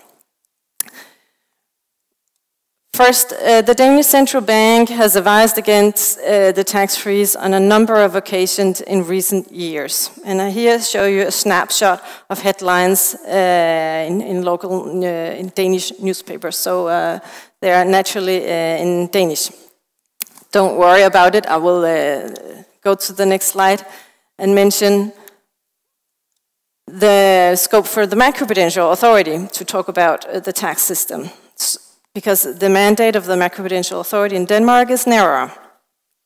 So the Danish Systemic Risk Council was established in 2013 as an advisory body with the comply or explain recommendation powers. Given the composition consisting of central bankers, financial supervisory authority, ministries, and independent experts, it can act as a coordination mechanism. But it may not express opinions on the tax system, amongst other things. And this is what the excerpt from the legal foundation on the right says, that the Council will not be addressing developments in general economic policy, amongst others, tax policy. However, since the tax system does affect the risk outlook, it is still being taken into account, and I will give you two examples. First, in March 2015, the Systemic Risk Council did see a risk of potential buildup of risks in the system. House prices, in particular in the large cities, has been increasing for some years by then. And the interest rates were historically low, also in Denmark. And with the tax freeze that was still in place, we no longer had what we would call automatic stabilizers in the housing market, or at least they were diminished dramatically. So what the Council did is basically say in traditional central bankish language that in the absence of automatic stabilizers, it then talked about a key condition for sustainable economic development is that the housing market is not derailed despite the extraordinarily low interest rates. My second example relates more recently when we have seen house prices flatten in Denmark. And to counteract the voices expressing concerns about the flattening of these house prices, and especially discussions about whether the political agreement on abolishing the tax freeze should be reopened again, the Council decided actually to say that the slowdown in the property market is a welcome development, which is fine, which among other things is result of the forthcoming changes in the real estate property taxation. Having said that, I will, as I mentioned in my introduction, end my remarks on the role of financial regulation. So, historically, household mortgages has been a very standardized loan product in Denmark. Houses would typically be financed with a 30-year annuity with fixed interest rates during the entire span of the mortgage. But in late 90s, early 2000s, the mortgage bond rules were deregulated. First of all, adjustable rate loans were introduced, and second of all, deferred amortization option for the first 10 years was also introduced. And what you see here in the chart on the left is the difference in the debt service expenses between these different loan types. Especially remarkable is the lower debt service expenses that households will face if they choose a variable interest rate loan with deferred amortization. And as you see on the chart on the right, these new loan types became very popular very quickly. This deregulation was introduced during the upswing in the early 2000s. So the implications of this were that they actually fueled the house price boom quite dramatically. The chart you see here on the left are a few counterfactual calculation scenarios, what you call it. The blue line shows you the house price development as it actually took place, and the red line and the yellow line shows counterfactual scenarios of if we imagine we had not introduced the option to choose deferred amortization loans, and also if we had not introduced the option to choose adjustable rate loans. On the right, you see a counterfactual scenario if politicians had not agreed to freeze the property taxes in the early 2000s. And the point I want to make here is that while the property tax freeze was not helpful in terms of stabilizing house price cycle, the financial regulation certainly was not helpful either. So to conclude, while taxes may have a direct or indirect effect on achieving the financial stability objective, we also have a large role in assessing the potential impact of changes in financial regulation, and especially to ensure that if we do make changes, they're introduced in a prudential and not pro-cyclical way. Thank you.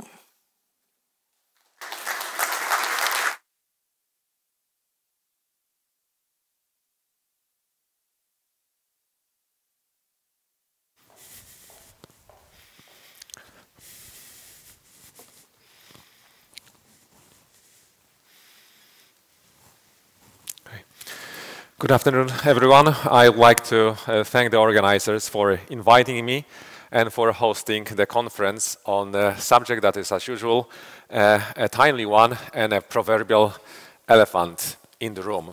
Let me start with standard disclaimer. What I say are mostly or exclusively my thoughts and words, and they do not necessarily reflect the views held by the National Bank of Poland. Let me start with what we have just recently released.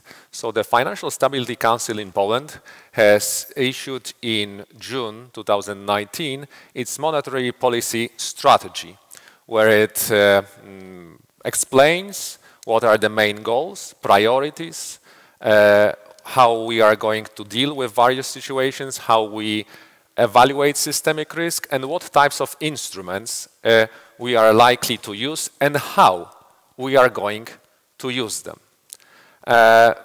The core lists consist primarily of capital-based instruments from CRR and CRD, and from borrower-based measures. Now, there are no taxes or fiscal policy mentioned throughout the text in any of the excerpts. Now, this is partly because one of the guiding principles that is shown in the document is the principle to use as few instruments as possible in the macroprudential policy. The idea is to improve or ease calibration, ex post assessment, transparency, communication, and ultimately the credibility of monetary policy. Now, if you confine yourself to short list of instruments, you would like to have the most effective ones. So do we believe that taxes are less effective than these capital-based or borrower-based measures? Clearly not. Now, even taxes are definitely have the power to affect economic outcomes, decisions, and as you see on the left-hand chart, situation on the real estate market. Here we show dynamics rather than levels, and a cursory look suggests that taxes have a power. Now, so it's not the issue of lack of effectiveness, it's rather the democratic mandate and where taxes are positioned. Taxes are at the very core of fiscal policy, and as John Danielson and Robert McRae argue, fiscal policy has upper hand over all other policies, irrespective of the phase of the cycle, primarily because of its strongest democratic mandate, that it can link itself directly to voters. Other policies follow. And fortunately or unfortunately, the macroprudential policy is the new kid on the block, and it's not necessarily the next one. The issue and the challenge for macroprudential policy that it's concentrated around a very distant future. It focuses on events that happen very rarely, and it's very difficult to evaluate its performance. Worse off, the benefits will likely materialize only over a very long horizon, while the costs would be felt in a short term. Having this in mind and having already a long list of untested instruments, it is no surprise that authorities have not been eager to give powers over property taxes to macroprudential authorities. Now, so this is is there therefore a situation where we believe there might be a room for tax initiative that is macroprudential in spirit, but not as a side effect, but as a primary goal? I believe there is, but you would have to have two sets of conditions fulfilled jointly. First, you would need to have a tax structure or tax incentives that result in distortions, bubbles, or over-indebtedness. And second, that the size of these distortions results in high systemic risk. So these two things put together. Now, how it could look like. What you see here is an idea of a perfect storm loan that is non-recourse, so you have jingle mail. It's non-amortizing, which eases the everyday burden of servicing cost. And as a cherry on top, interest rates are tax deductible. This basically results in a free or highly subsidized option on real estate prices. And it's a no-brainer to take as big loan as possible for any individual. Such a structure is already risky from a macroprudential standpoint without taxes, but the tax deductibility is the thing that really spins the wheel of the speculation and can result in a big systemic risk. So how do things look like? Now, different countries, I don't think that any country is in the position that is portrayed in the slide. Some come closer, some are further from this example. How does Poland look like? Well, first, there are some legacy issues in a property tax system in Poland. Taxes in Poland are exclusively surface-based. This is a common feature that you see in many less developed economies. What is partly to blame is lack of credit of land register or cadastre that prevents an efficient imposition of value-based taxes. Second, property taxes or cadastre tax were in the sidelines of policy discussions for last 2 decades, but they are such a politically sensitive thing that the tax system has been left unchanged in this respect from the 70s. So 50 years already now. Now there is work going on that will result in having a cadastre or land register in electronic form by the end of 2020. So at least the prerequisite to have a tax is there.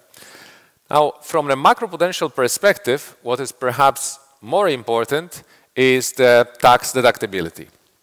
Now, in Poland, there have been a tax relief due to housing investment in late 90s, and since between 2001 and 2006, there were tax deductions due to interest rate expenditure on or mortgage loans. They are no longer there. There are some government policies that subsidize housing investment or mortgage loans, for example, for young families, but these are more targeted and with clearly predefined time horizon. So, but it is instructive to learn what happened with the tax deductibility of interest rate from mortgage loans. It has been introduced in 2001 and ended in 2006. Following the accession to the EU in 2004, the European Commission has indicated that the structure of tax deductibility goes against the treaty. Only Polish citizens could deduct the expenditure from their tax in Poland, whereas other EU citizens who were working in Poland and paying taxes in Poland could not. And this structure was, according to European Commission, against the treaty. Now, the government could have done 2 things: expand the deductibility or do something different. So the government has decided to scrap the deductibility altogether for everyone. And there was no deductibility at all. And blame it on the EU. Now, I think that the government should be given a lot of credit from at least macroprudential perspective to it, for the timing of this decision was perfect. Following the accession to the EU, we have witnessed a rapid financialization, and on the left-hand chart you see how the volume of mortgage loans has increased in Poland from almost non-existent to perhaps not substantial by European standards, but the expansion was very fast. Now, as history teaches us, the rapid expansion of credit is often a harbinger of problems, and with tax deductibility going through 2007 and 2008, we might have ended up with problem of systemic proportions rather than, and we have not. We have averted the financial crisis without experiencing substantial slowdown, not to mention a negative growth. To add to it, and to complete the picture, the prices in Poland following the EU accession have more than doubled during the next 4 years, between 2004 and 2008. Now, with tax deductibility, and that would likely fuel more loan taking, this would have been more severe. Following the crisis, the prices, and in nominal terms, the prices have been relatively high. This is in Polish zloty, so you have to roughly divide it by 4 to get price in euros. So that was around 2,500 euros in Warsaw, average price in Warsaw in 2007-2008. At that time, that was not far from prices in Vienna. And in real terms, that got you real expensive. Following the crisis, the situation in Poland has cooled off. The prices have fallen by around 20%, but without large macroeconomic repercussions. They have remained stable throughout the last years and only started to pick up recently. But in real terms, they stay well below previous peaks. On the right chart, apologies, these are not prices, but house price determinants, one of these.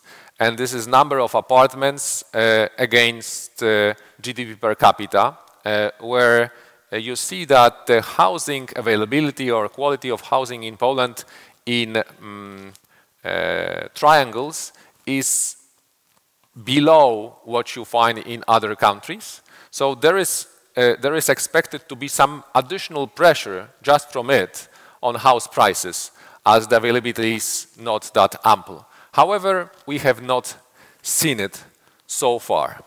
Now, putting the things together, what we have in Poland is relatively convenient, and safe situation. First, and referring to what Henrik has mentioned, most mortgage loans are exclusively issued by resident banks. There is no non-banking finance. So it's easy to affect and to monitor. Second, and perhaps most importantly, what we see in banking practices is rather safe. All loans, as for now, are with recourse. They are amortizing, and the interest rate expenses are not tax deductible. So the incentive structure is not perverse. We do not see a strong case for misaligned incentives on the mortgage market. All in all, it's difficult not to agree that taxes do matter, and do matter a lot for macroprudential policy, but we do not have them mentioned in the strategy, partly or primarily because they are so much at the core of the fiscal policy. It would be good once tax reforms are contemplated that financial stability considerations are included, so that we do not concentrate on short-term benefits and having large and unwanted long-term costs. With this in mind, I would see a scope for macroprudentially driven tax initiative, but it will require 2 sets of conditions. That the already existing taxes would have to provide misaligned incentives, and we could show that these incentives result in a high systemic risk, and we could pin down the costs pretty neatly. Luckily, this is not the case we have now in Poland. Thank you for your attention.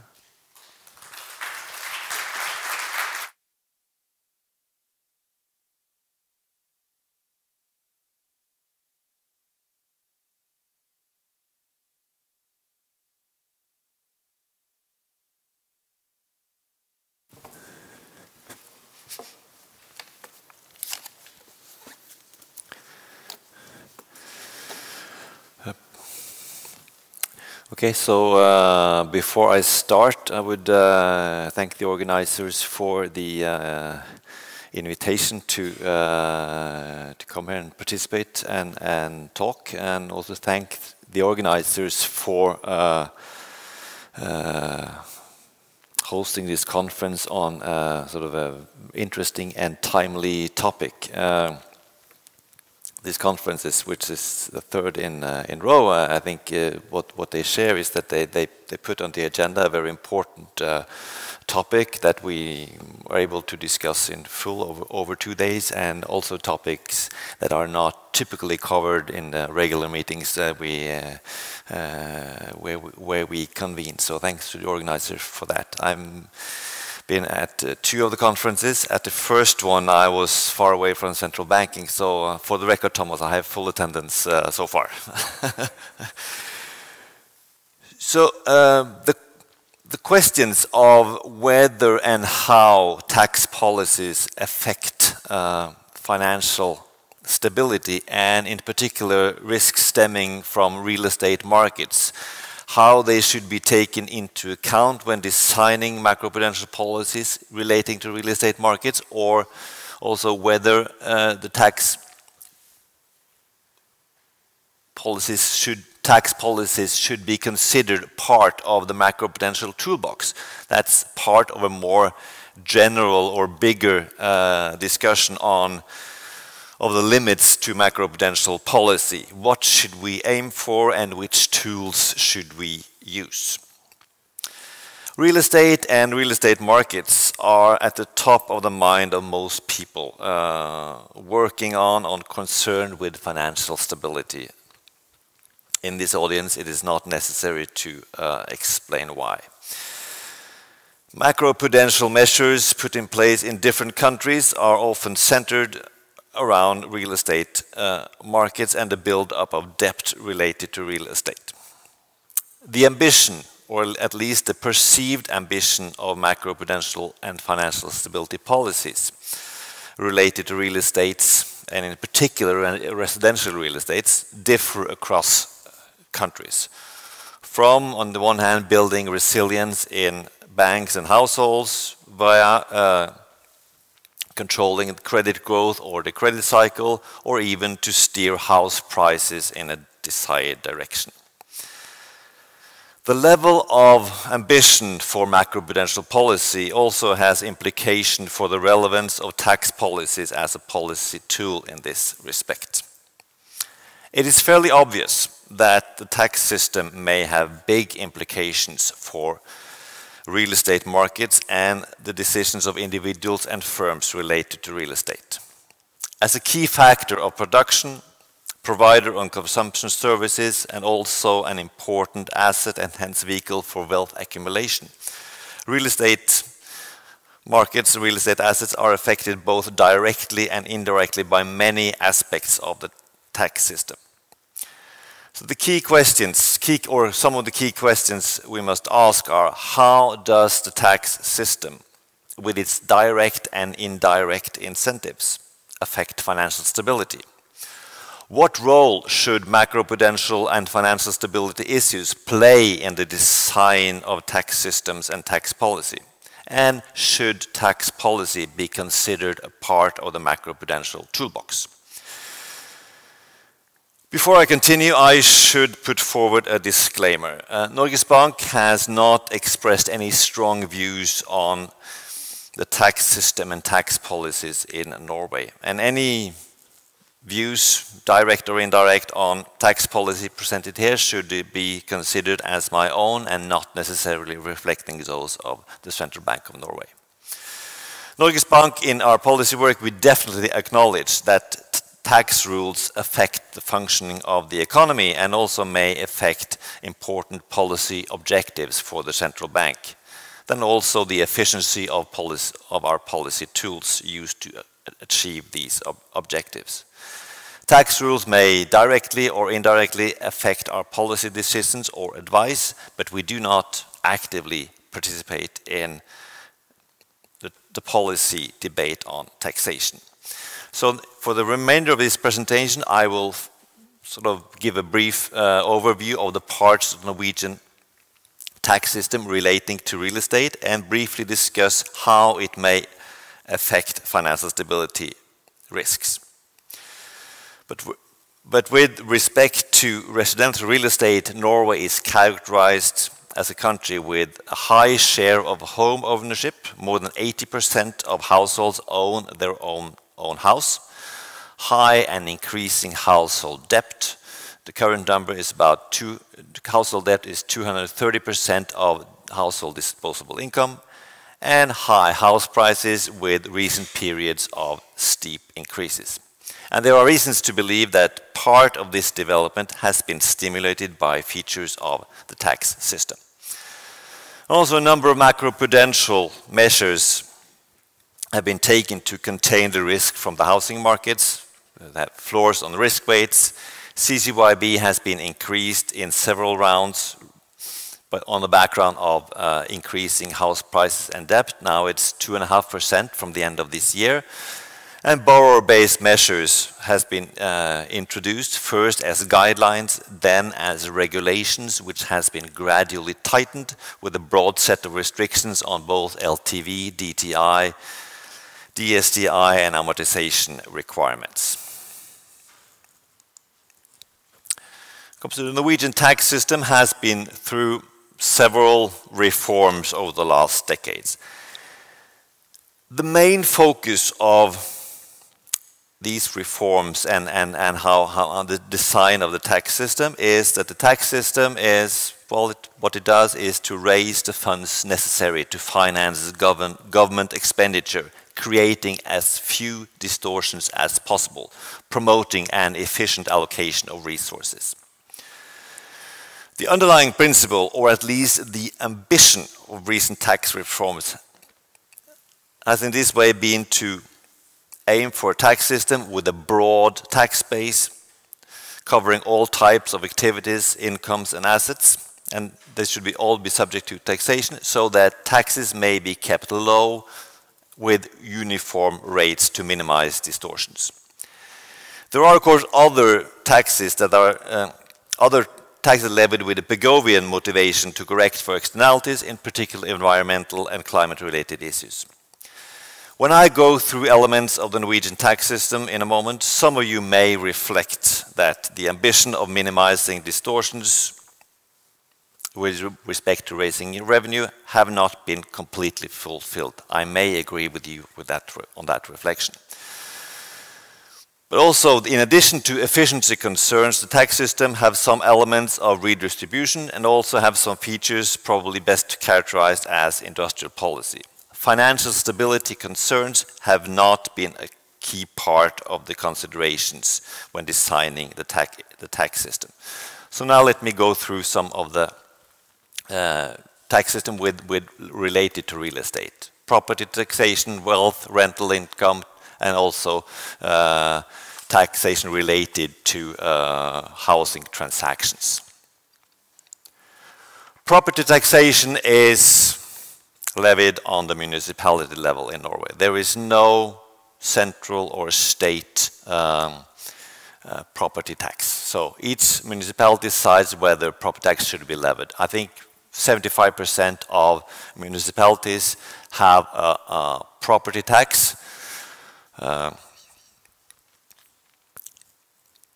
And what you typically see is that the existence of a property tax is positively correlated with the number of holiday homes in the municipality, so it's easier to levy a tax on those not voting at municipality elections.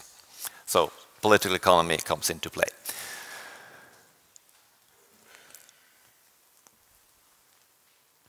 The absence of a national property tax than is a municipality tax makes it more of a sort of a revenue financing device for municipalities, limiting the possibility for sort of an efficiency enhancing tax reform, where property tax could replace more distortion taxes on the national level. This property taxation is based on assessed value that can be as high as its market value, and there's a rate between 0.2 and 0.7% of the assessed value, and it can also opt to levy property tax only on the highly valued properties. Wealth taxation in Norway is assessed on the basis of net wealth, gross wealth less debt. Wealth comprises all kinds of assets, and there's a basic deduction of 1.5 million Norwegian kroner, around 160,000 euros per person, depending on tax class. The wealth tax rates in 2017 is in total little less than 1%, where something goes to the municipality and some share goes to the state, but it's nationally determined. In general, net wealth is estimated as market value of the assets. For some types of assets are eligible for a valuation discount. Equities get a 25% rebate, for instance, etc. And deposits, debt, etc. is valued at 100% of market value. But and debt is sort of distributed among the different assets, and if you have an asset with a rebate, also the proportion of debt related to that asset is reduced accordingly. But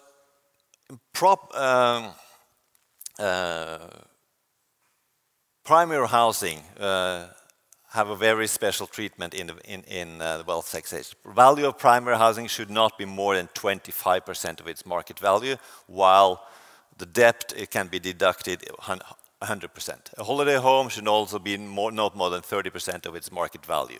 That's why you have so many holiday homes in Norway. Tax value of secondary housing, that has been tightened over the last years. It should not be more than 90% of the value. And market value is estimating using information of building year, etc., and house price indices. If that estimated value is too high, you may complain, and you may get it reduced according to transaction values. Rental income. Rental income tax on housing depends on the kind of housing the owner lets, how much of the housing the owner lets, and how the owner uses the housing. Profits, rental tax, profits from rents will be taxed as capital gains income if it is eligible for taxation. Short time letting is if you letting for less than 30 days, it is taxed, but some of there is a basic deduction. So if Airbnb rentals, if they report their incomes, this income will be taxed. But the major part of rental income is not subject to taxation. If the owner lets less than half of her home, rental income is tax-free if the rental period is longer than 30 days, or if you rent out less than half of your house, even less than half of your house for the whole year, or the whole house less than half a year. So it's very, for tax purposes, it's very favorable to have sort of a small apartment in the basement of a house that you rent out to a student, etc. That will be completely tax-free. Housing purchases, there's a stamp duty of 2.5%. Their income mortgage interest rates are deductible with 22%, and there are also favorable savings for young people below the age of 34. You're allowed to save 2,600 euros a year, earmarked as housing equity. Then you get a 20% reduction in your tax, not in your income, the year you save, and you may save up to 300,000 years. This scheme is designed to make younger people earn equity to buy their own house, but it also affects the taxation of housing. Housing sales, capital gain tax of housing sales is 22%, but most housing sales are exempt for taxation. If you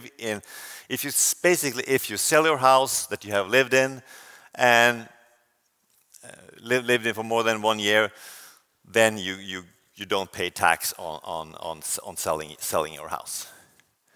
So there has been these aspects of the tax system reflects that there has been a broad political consensus that households should own their own house.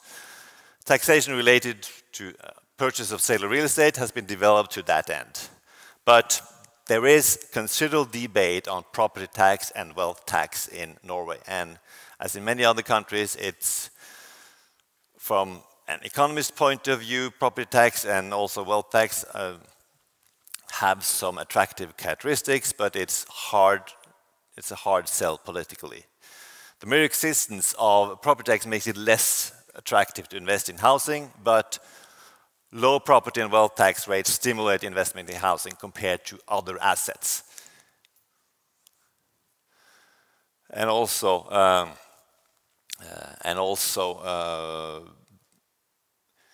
the wealth taxation also stimulates buildup of debt and purchasing of residential real estate. The interest rate deduction has been reduced over the years and has somewhat reduced the incentives to debt finance home purchases.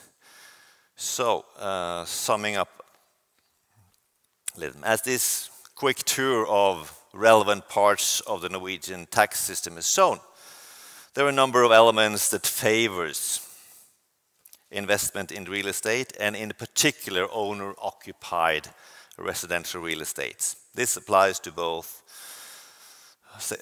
ordinary homes and holiday homes. The effect of this has probably been that a larger share of household saving has been allocated to real estate and not to other assets. Hence, that more capital has been allocated to housing because of the favorable tax treatment.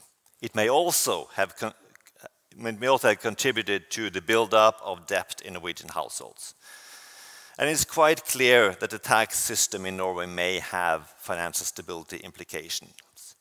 Implicitly and explicitly, this is taken into account when Norges Bank gives advice on macroprudential measures. The financial stability consequences is also something that should be kept in mind when designing tax systems. However, I think one should be aware of the risks of overburdening the tax system. As I said, the main purpose of the tax system is to raise revenue to finance government spending. For a given level of spending, this revenue should be raised in a way that minimizes the distortions of resource allocation. Correcting for externalities, taxation may improve upon resource allocation if externalities can be properly identified, quantified, and targeted with implementable taxes. Other attempts to use the tax system to solve societal problems and promote good causes of various sorts may lead to unintended and unforeseen negative effects on resource allocations, making government fundraising more expensive.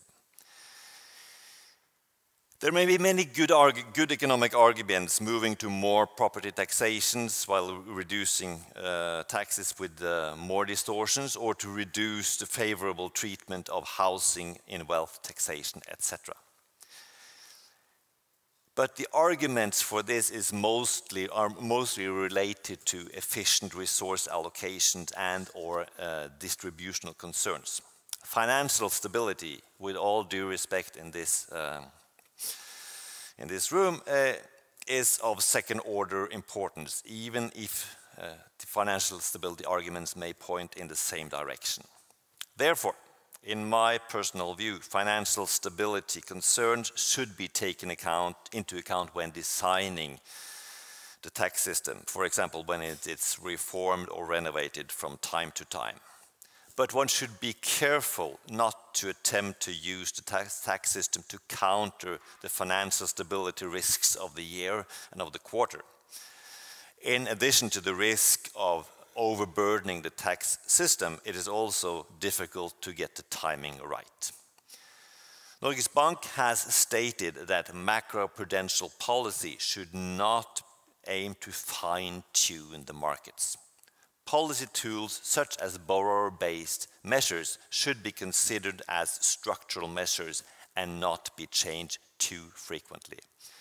This argument applies even more to tax policy. Thank you.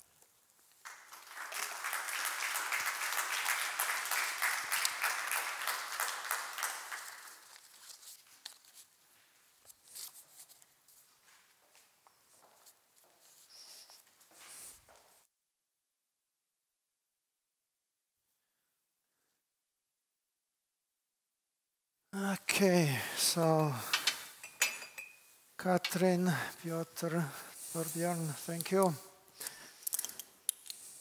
I don't have to flip slides, so I won't make a mess again, I hope.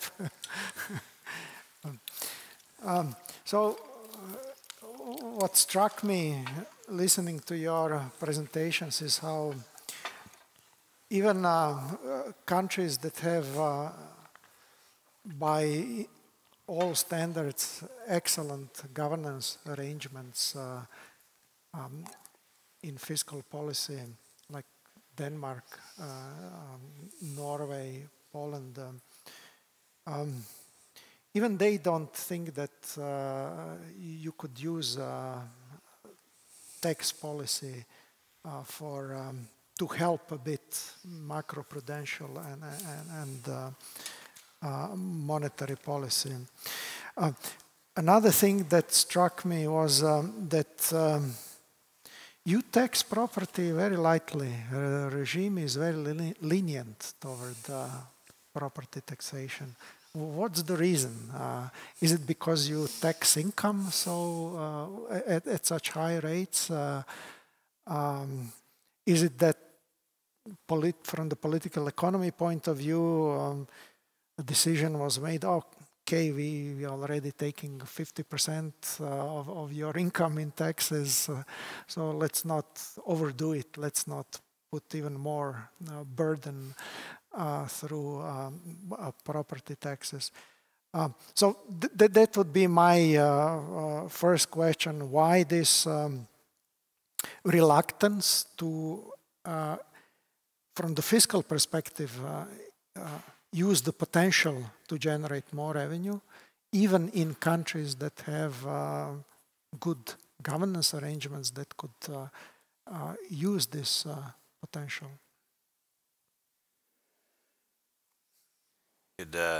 Just try to answer on the part of Norway. I think we have the debate in Norway as well. Well, the obvious. The standard economics argument that taxing property taxation have some good characteristics with its immobility, etc., possibly creating less distortions than other taxes. But I think so you sort of ask why taxation of property is so lenient in Norway, at least from an international perspective. I think there has been policy in Norway to stimulate people to own their own home, and many over, say, a generation or two, a large share of the population has sort of moved, not necessarily out of poverty, but at least gaining in economic position, and owning their own house has been sort of a vehicle towards that. So there is political resistance towards too harsh taxation on property. Katrin. I think the reason in Denmark is in a way very similar in Norway, in the sense that this is a political, how to say, judgment in terms of how they want to raise tax revenues. It's not the recommendation of economists to have such low taxation. But it's really, really difficult to understand. Actually, when we go back in time, we used to have a system of imputed rent taxation, and but it was so difficult for homeowners to understand why they pay tax of rent that they don't earn. It was so actually we did have a change basically in the tax system, then saying, okay, well then we're going to change the property tax instead, and it was a one-for-one change, and so to say, so it didn't increase or reduce the revenue. They changed the framing of it, so to say, and that worked for a few years. But then, as I just demonstrated, we had a political debate about that your tax payments increase year over year, despite the fact that you don't feel it in the cash flow. So that's, I think that's the main reason. And even now, when we have actually have finally reached a political agreement to return to at least a tax system that is not pro-cyclical, it has been explicitly stated that the tax revenues should not go up from moving to this more stabilizing tax system, and in case tax revenue increases, it will be reflected in lower tax rates. So it's a very explicit ceiling to tax revenue here.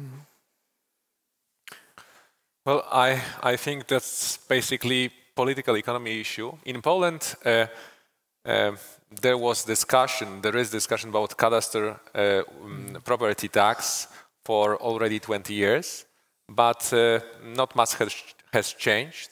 And this is perhaps not because of technical difficulty of not having a cadastre, because with political will you would have it quite soon. It is perhaps the potentially regressive nature of property tax.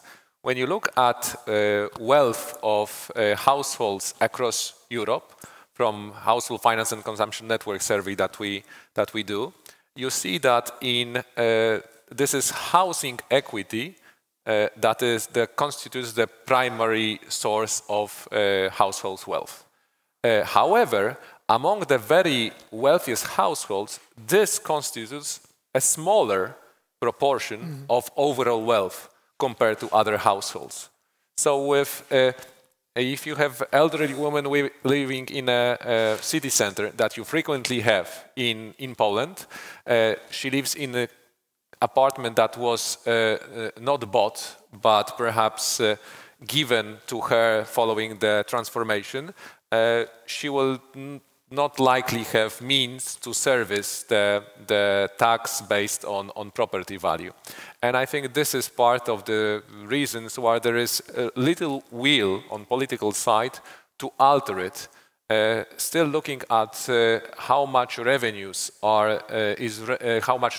raised through property taxes in Poland is relatively high in the region. Perhaps it would have been better with other system, but the political implications are that it's difficult to implement. Of course, one could argue that it is precisely in cases that you describe where urban properties are owned by elderly people who don't have large recurrent income, that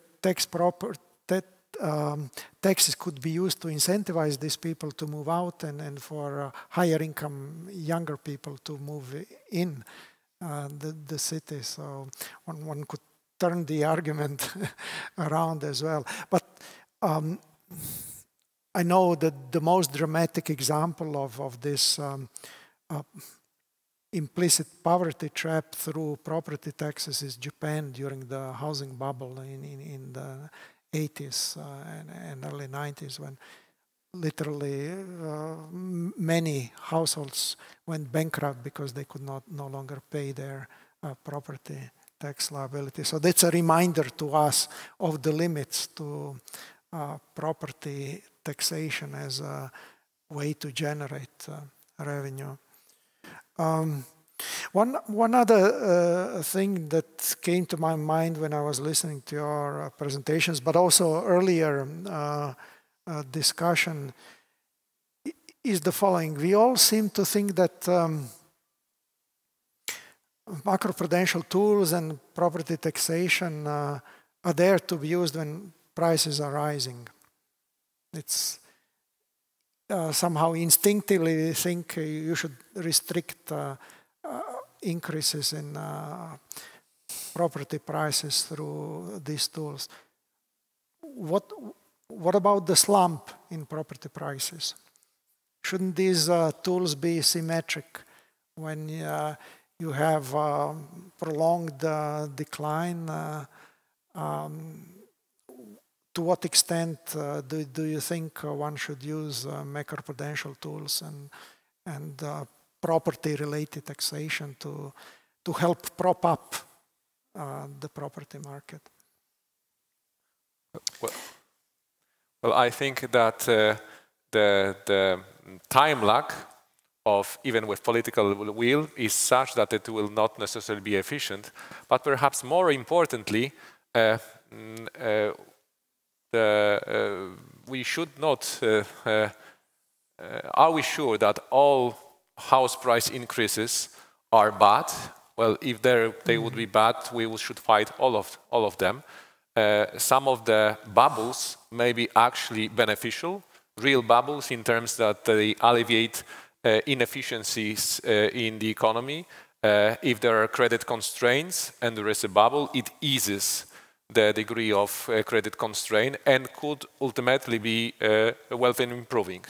So I would rather be hesitant in being very active on this front, even if that would be an option, which I think it's not really an option from political perspective, because tax reforms happen very frequently.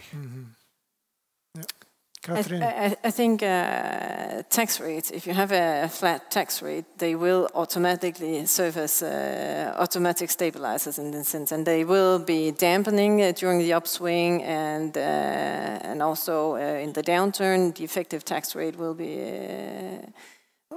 will work. How to say? As a stabilizer. Countercyclical. So in that sense, I would fully agree. Fine-tuning is very tricky. We know it when we're doing macroprudential policy. It's the same in for fiscal policies. It's very, very tricky to figure out exactly where the economy is as you go along. So the more, I mean, in Denmark at least, we have a very strong fiscal system of automatic stabilizers that we think works very, very well, generally speaking. And I would also, personally, my personal view in terms of macroprudential policies, I think a lot of these instruments should serve more structural terms, as you also mentioned. And I think in a way they do, borrower-based measures that are set relative to income, they will be constraining during the upswing and during the downturn, depending on how they have been calibrated. But if they have been calibrated more or less to prevailing market standards in normal times, in downturns, they will likely not be binding because you will have the market standards themselves basically determining how the credit willingness of the banks. So in that sense, I think that they could also serve as automatic stabilizers in the financial system. And for sure, it is very tricky to find the right timing of introducing these instruments. And if you have a system where you need to convince policymakers to do this, as you have in Denmark, where it is not the financial supervisory authority or the central bank that sets the instruments, it's also certainly important that you try to build the system that is that robust over time, which also serve the credit institutions well. It's very predictable which rules they have to adjust to and abide to. Yeah, I agree. I think in terms of tax system, I think a well-designed tax system has a large is very much has many automatic stabilizers, then also working sort of symmetrically in an upswing and a downturn, and it may. In general, I think one should be careful in sort of going down the road of using tax policy discretionary in various areas in specific circumstances. Because if you sort of open that door, well, financial stability, that's our area. That's so important. So we have to have some extra measures here that we use in a downturn. Well, there are numbers of other fields with, at least we think, slightly less convincing arguments. But once you open that door, then then you can have a quite different tax system before you know it. In terms of macroprudential measures, I think I agree with this. These are measures that should mainly be structural and have the aim of building resilience. There are some counter-cyclical macroprudential measures, namely, for instance, the counter-cyclical capital buffer. We state in Norges Bank that we have a somewhat asymmetric view on sort of the raising of the buffer in upturns and releasing it. The key aspects would be the functioning of the economy, and in terms of the CCYB bank's ability to also to support lending in a downturn. I would also think that would in some sense apply to say borrower-based measures. Clearly an asymmetric view, but mostly these measures should be structural, and probably, as you said, probably some of them would not be binding also in a downturn. Yeah. I'll have just one more question before turning to the audience.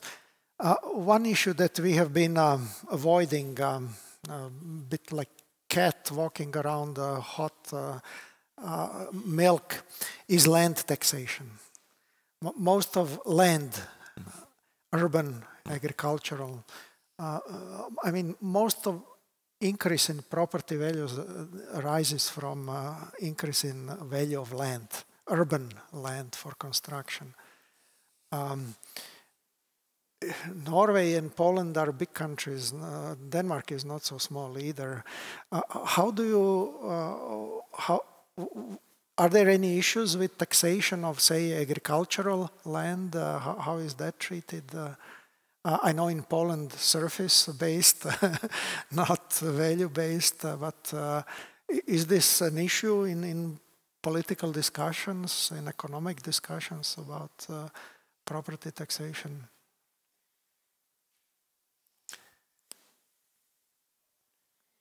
It's not specifically in terms of agricultural taxation as such, but we do have a land taxation in Denmark in addition to the property taxation. The property tax is set nationally, the land tax is set locally.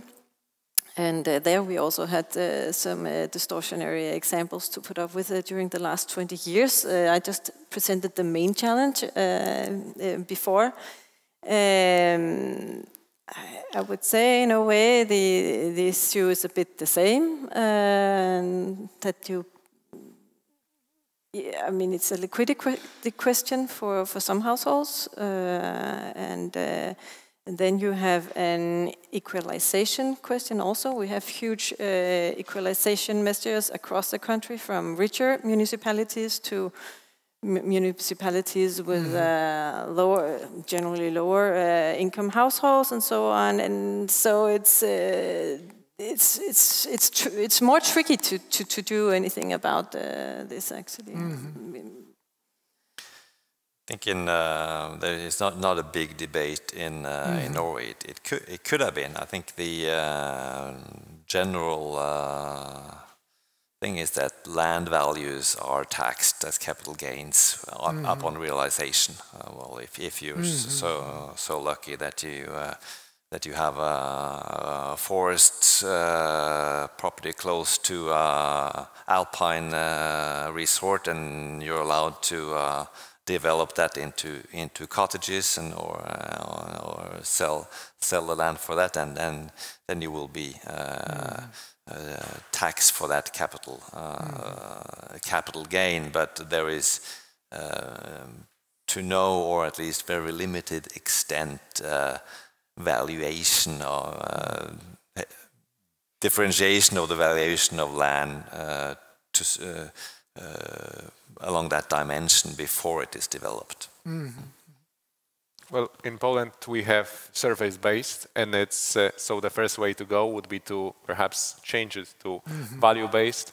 Currently, there are different rates for agricultural land, for forested areas, for lakes, for housing, and for commercial use, but they are not value related, and this can distort incentives severely. So perhaps one side note, in Poland there is a large population living in the countryside as farmers, and therefore this would add to the political nature of the debate of how it will such taxation reform would evolve, if there would be any. Okay, questions, please. Yes, please. And then there.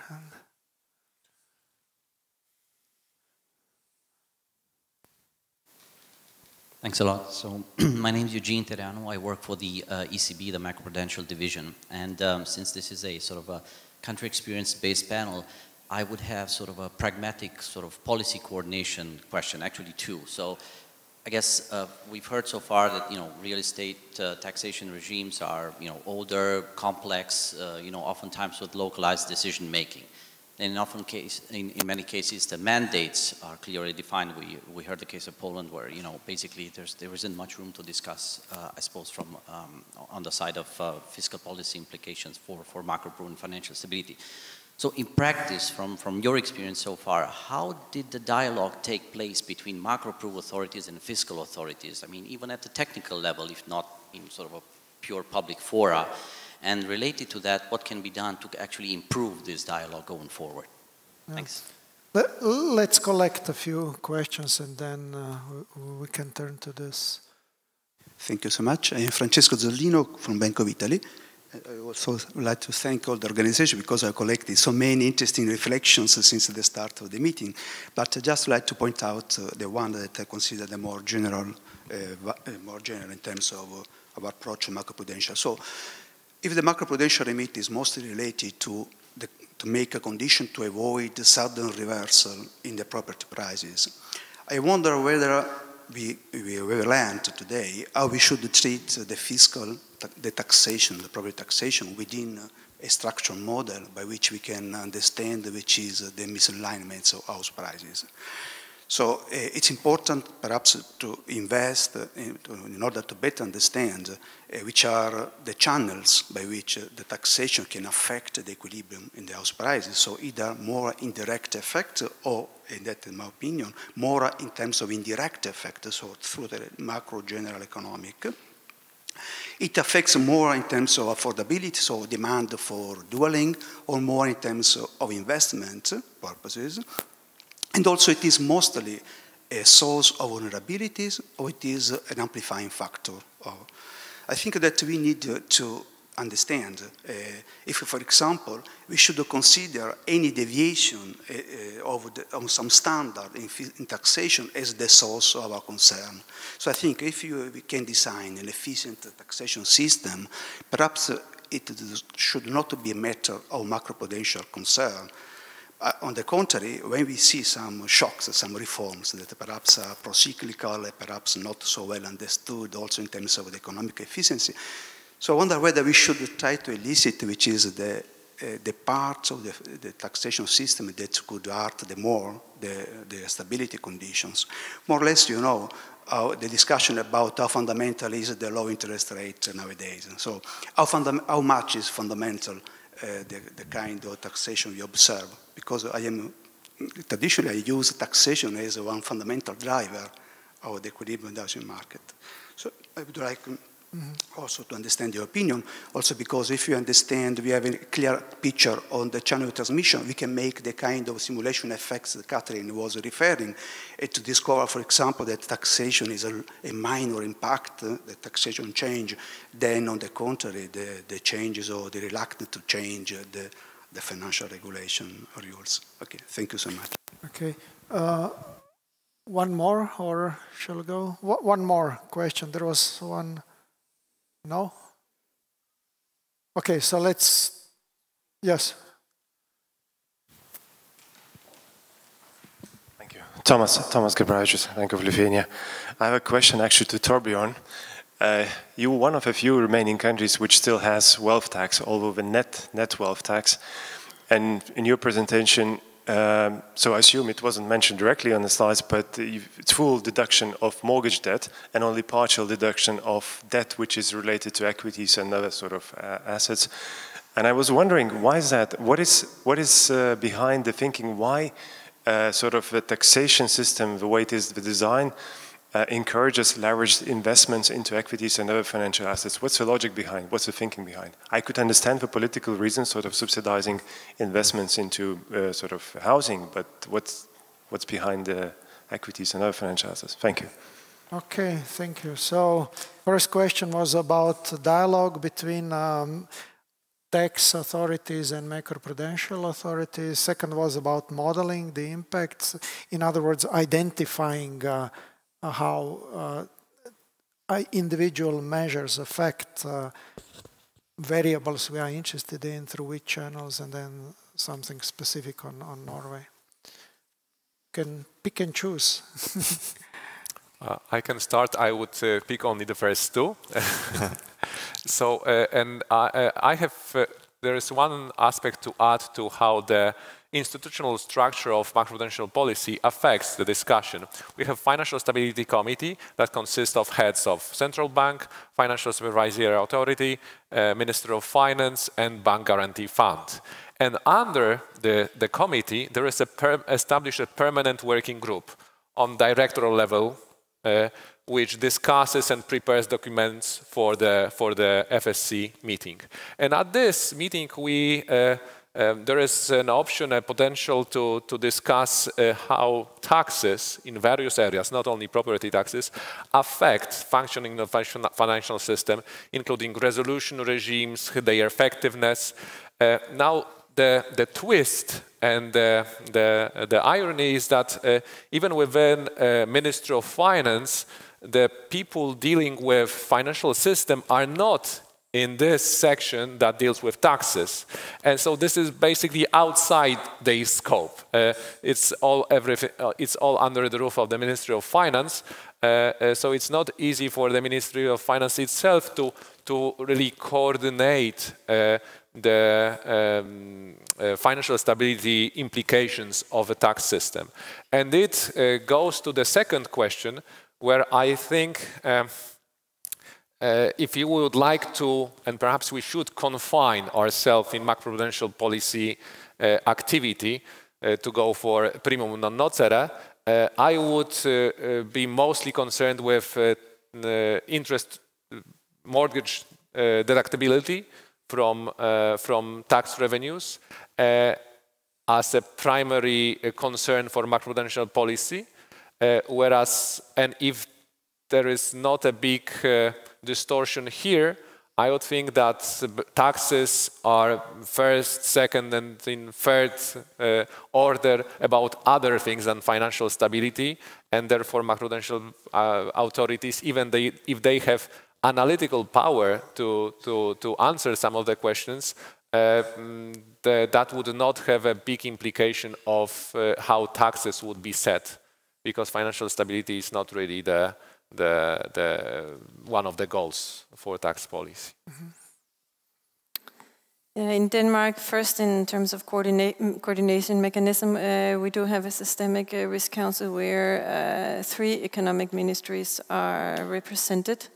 Not the tax ministry though, but the fiscal ministry is one of them, the Ministry for Business, Industry and something, a very long name, is there, and economic ministry is there. So we do have a mechanism for discussing potential implications of the tax system or changes in the tax system. But as I mentioned, it's outside the scope of the Systemic Risk Council to have a view on the tax system as such. But of course, what is very important is if you have a political debate in terms of where changes to the tax system are on the way, as we did a few years ago in 2016 and 17, when politicians were trying to land an agreement to abolish the tax freeze. Of course, there it's very important also to have an understanding for macroprudential authorities, where is this discussion heading? If they actually land an agreement that could perhaps take off some of the underlying issues of potential risk buildup that the macroprudential authority sees. That's of course helpful to know. Having said that, in Denmark it is not the purpose of macroprudential policy to target house prices, as I think it is not the case in many places. And I just want to state that because we're not done with that. And basically, I think it would be a very detailed tax system if you actually wanted to try to somehow tackle the tail risks that we are trying to tackle with macroprudential policy and the excessive risk take on. So therefore, coordination or discussing, understanding where the landscape that you're maneuvering is important. But also macroprudential policies should not become hostage of potential agreements or not in the fiscal area. And to give you an example, the Systemic Risk Council in 2017 actually decided to come up with a recommendation to install a sort of an LTI lookalike limit, despite the fact that the political negotiations on the tax system were ongoing at the time, and they were landed shortly after. Just one point in terms of understanding how the tax system affects borrower behavior and how macroprudential instruments or how the financial regulation instruments affect borrower behavior.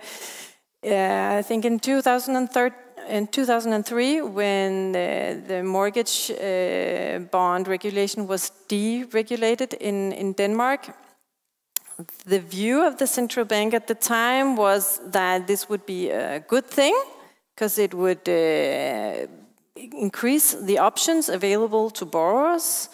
So at the time, we actually thought it would be a good thing.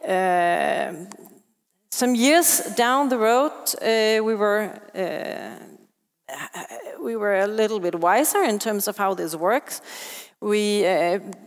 The view at the time was that since it did not change user costs, it would probably not matter an awful lot. Having done this natural experiments, we have calculations showing that probably the user cost of households is around 40%, should have a weight of 40% in the decision of households, and when they, that is the 40% determinant of house prices, whereas the first year payment of mortgages actually has a weight of 60% in explaining the development in house prices. That's the results that we got in 2011 study.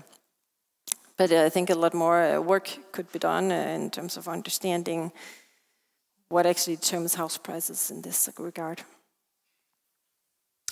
In terms of dialogue in Norway, there we don't have a sort of formal financial stability council. We have sort of three-party meetings of various sorts with the FSA, the Minister of Finance, and the Central Bank, but with no formal decision making in those meetings. And with respect to different policy proposals, etc., there is a long and well-established tradition in Norway of public consultations. To say, if you have a tax commission, a government-appointed commission with a proposal, then that's on a public consultation, where typically also authorities like the FSA and Norges Bank will state their view in a letter to the government. So that's a well-established tradition for that, and I completely agree with Francisco in terms of pointing out the needs for better understanding of all the determinants and relationship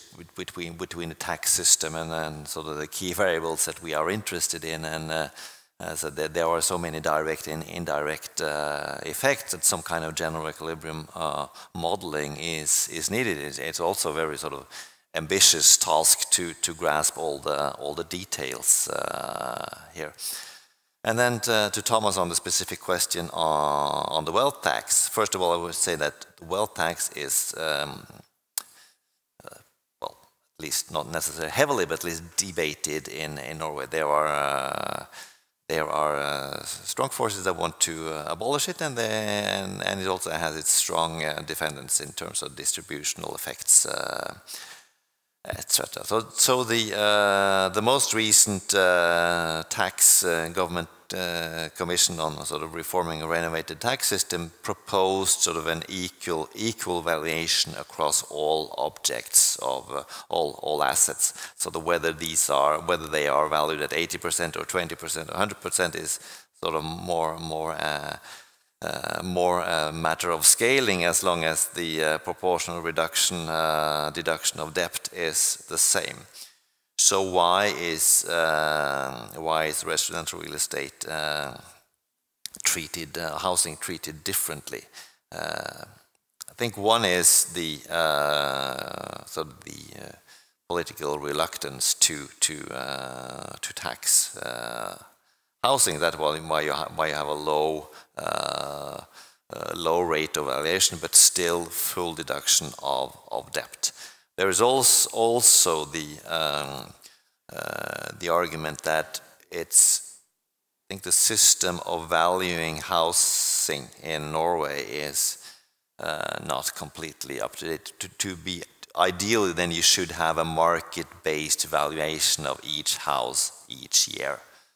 That's not happening, and then you proxy it with some estimations, etc. And it's a bit tricky to get that right. That sort of in isolation, that counts for a sort of a rebate on that housing level, since on the value of housing used in wealth taxation, since it's difficult to assess. But mainly, I think this treatment of special treatment of housing is due to sort of a political wish for preferential treatment of housing.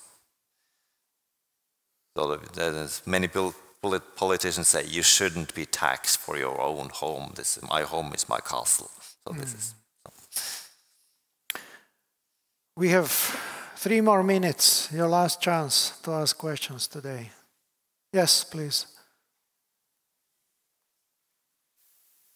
Okay, I say my name again. It's Doris Brummer. I'm from the Austrian Central Bank, and I had the impression that the speakers were not too much in favor to use taxation to fine-tune macroeconomic developments. If at all, taxation should be used to stabilize, acting as an automatic stabilizers. And I had my second impression was that you tried to convince us that one should not try to endanger property or real estate rich households which are income poor. But combining these two things, I wonder if then not imputed rent taxation would be the superior solution to property taxation, because imputed rent taxation would be on income and which is progressive, so it serves two purposes. First of all, it would not burden those poor elderly ladies which don't have a very high income but just low pension income. And on the other hand, it would act as an automatic stabilizer, given that it's progressive, which property taxation it's not. And I'm not talking about political economy issues here, I'm just wondering on your views of the economic superiority.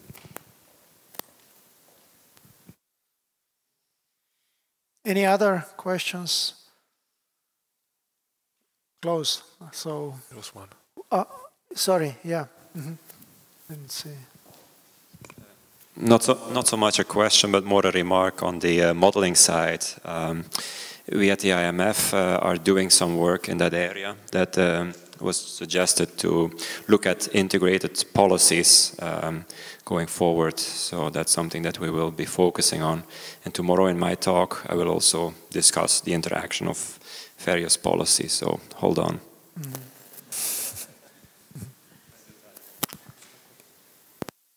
So, imputed rent taxation. I think you already mentioned the difficulty of. Yeah, we had it in I mean, if you can ask economists what would be very efficient, and they will have one answer. Politicians, they have different objectives, and I think that's pretty fair. You can have property taxation that's progressive as well, which we do in Denmark, at least in principle. You can have a different tax rate applied depending on the value of the house. So that can be progressive as well. I did not mean to say that housing taxation should not work as stabilizing the macroeconomic developments. I do think that they do, even if you leave them alone. Just put in tax rates that work throughout the system, then the effective tax will be increasing. When house prices increase, they will be decreasing as house prices decrease. So in that sense, they will be working as stabilizers. Yeah, I think that's what I have to add. I don't know. Nothing to add really, that was excellent.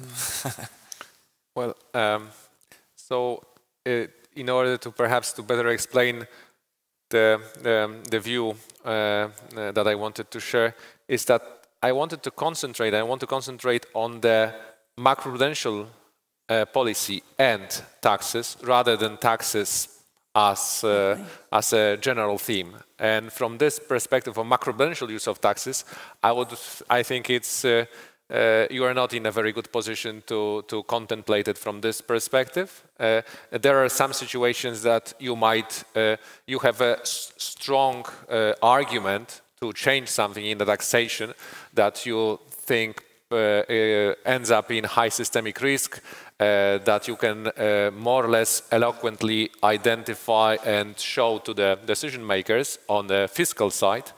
But I don't feel that I have knowledge to venture into how the right incentive structure on the property market should look like in general.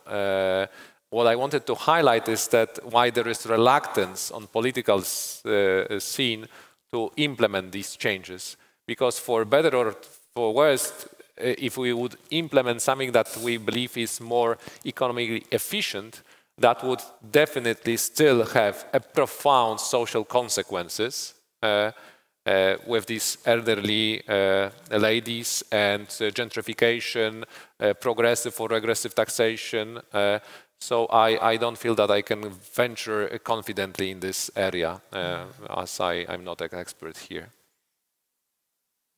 If I may just remind everyone to your multi-layer cake with the cherry on the top and then this inverted pyramid with fiscal policy, which has largest democratic mandate. I think in the face of this argument of democratic mandate, you can forget about imputed rent taxation. I mean, who is somebody in an office, a bureaucrat, who will tell me, look, I will increase artificially your income by so much. This is the rent that I think you are getting from owning your home, and this will be your enhanced base for income taxation. That will never go through, I think. That kind of argument is impossible to make in a democratic society. I don't know how countries that have imputed taxation managed to get it through in the first place. Maybe that's something that we could find out. But to introduce it today in this political environment of populism, I think that's not going to make it. All right. Thank you very much. I think we've had 3 very interesting country experiences, which were not at all specific, fairly general. And tomorrow we'll have more. So big applause for our panel.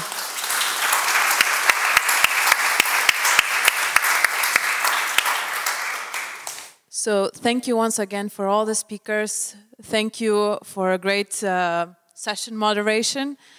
And we finish our program for today. But from tomorrow, from 8:30, you are welcome here for a coffee, and we start the program at 9. So I'm really looking forward for tomorrow for the continuation of our great conference. Thank you.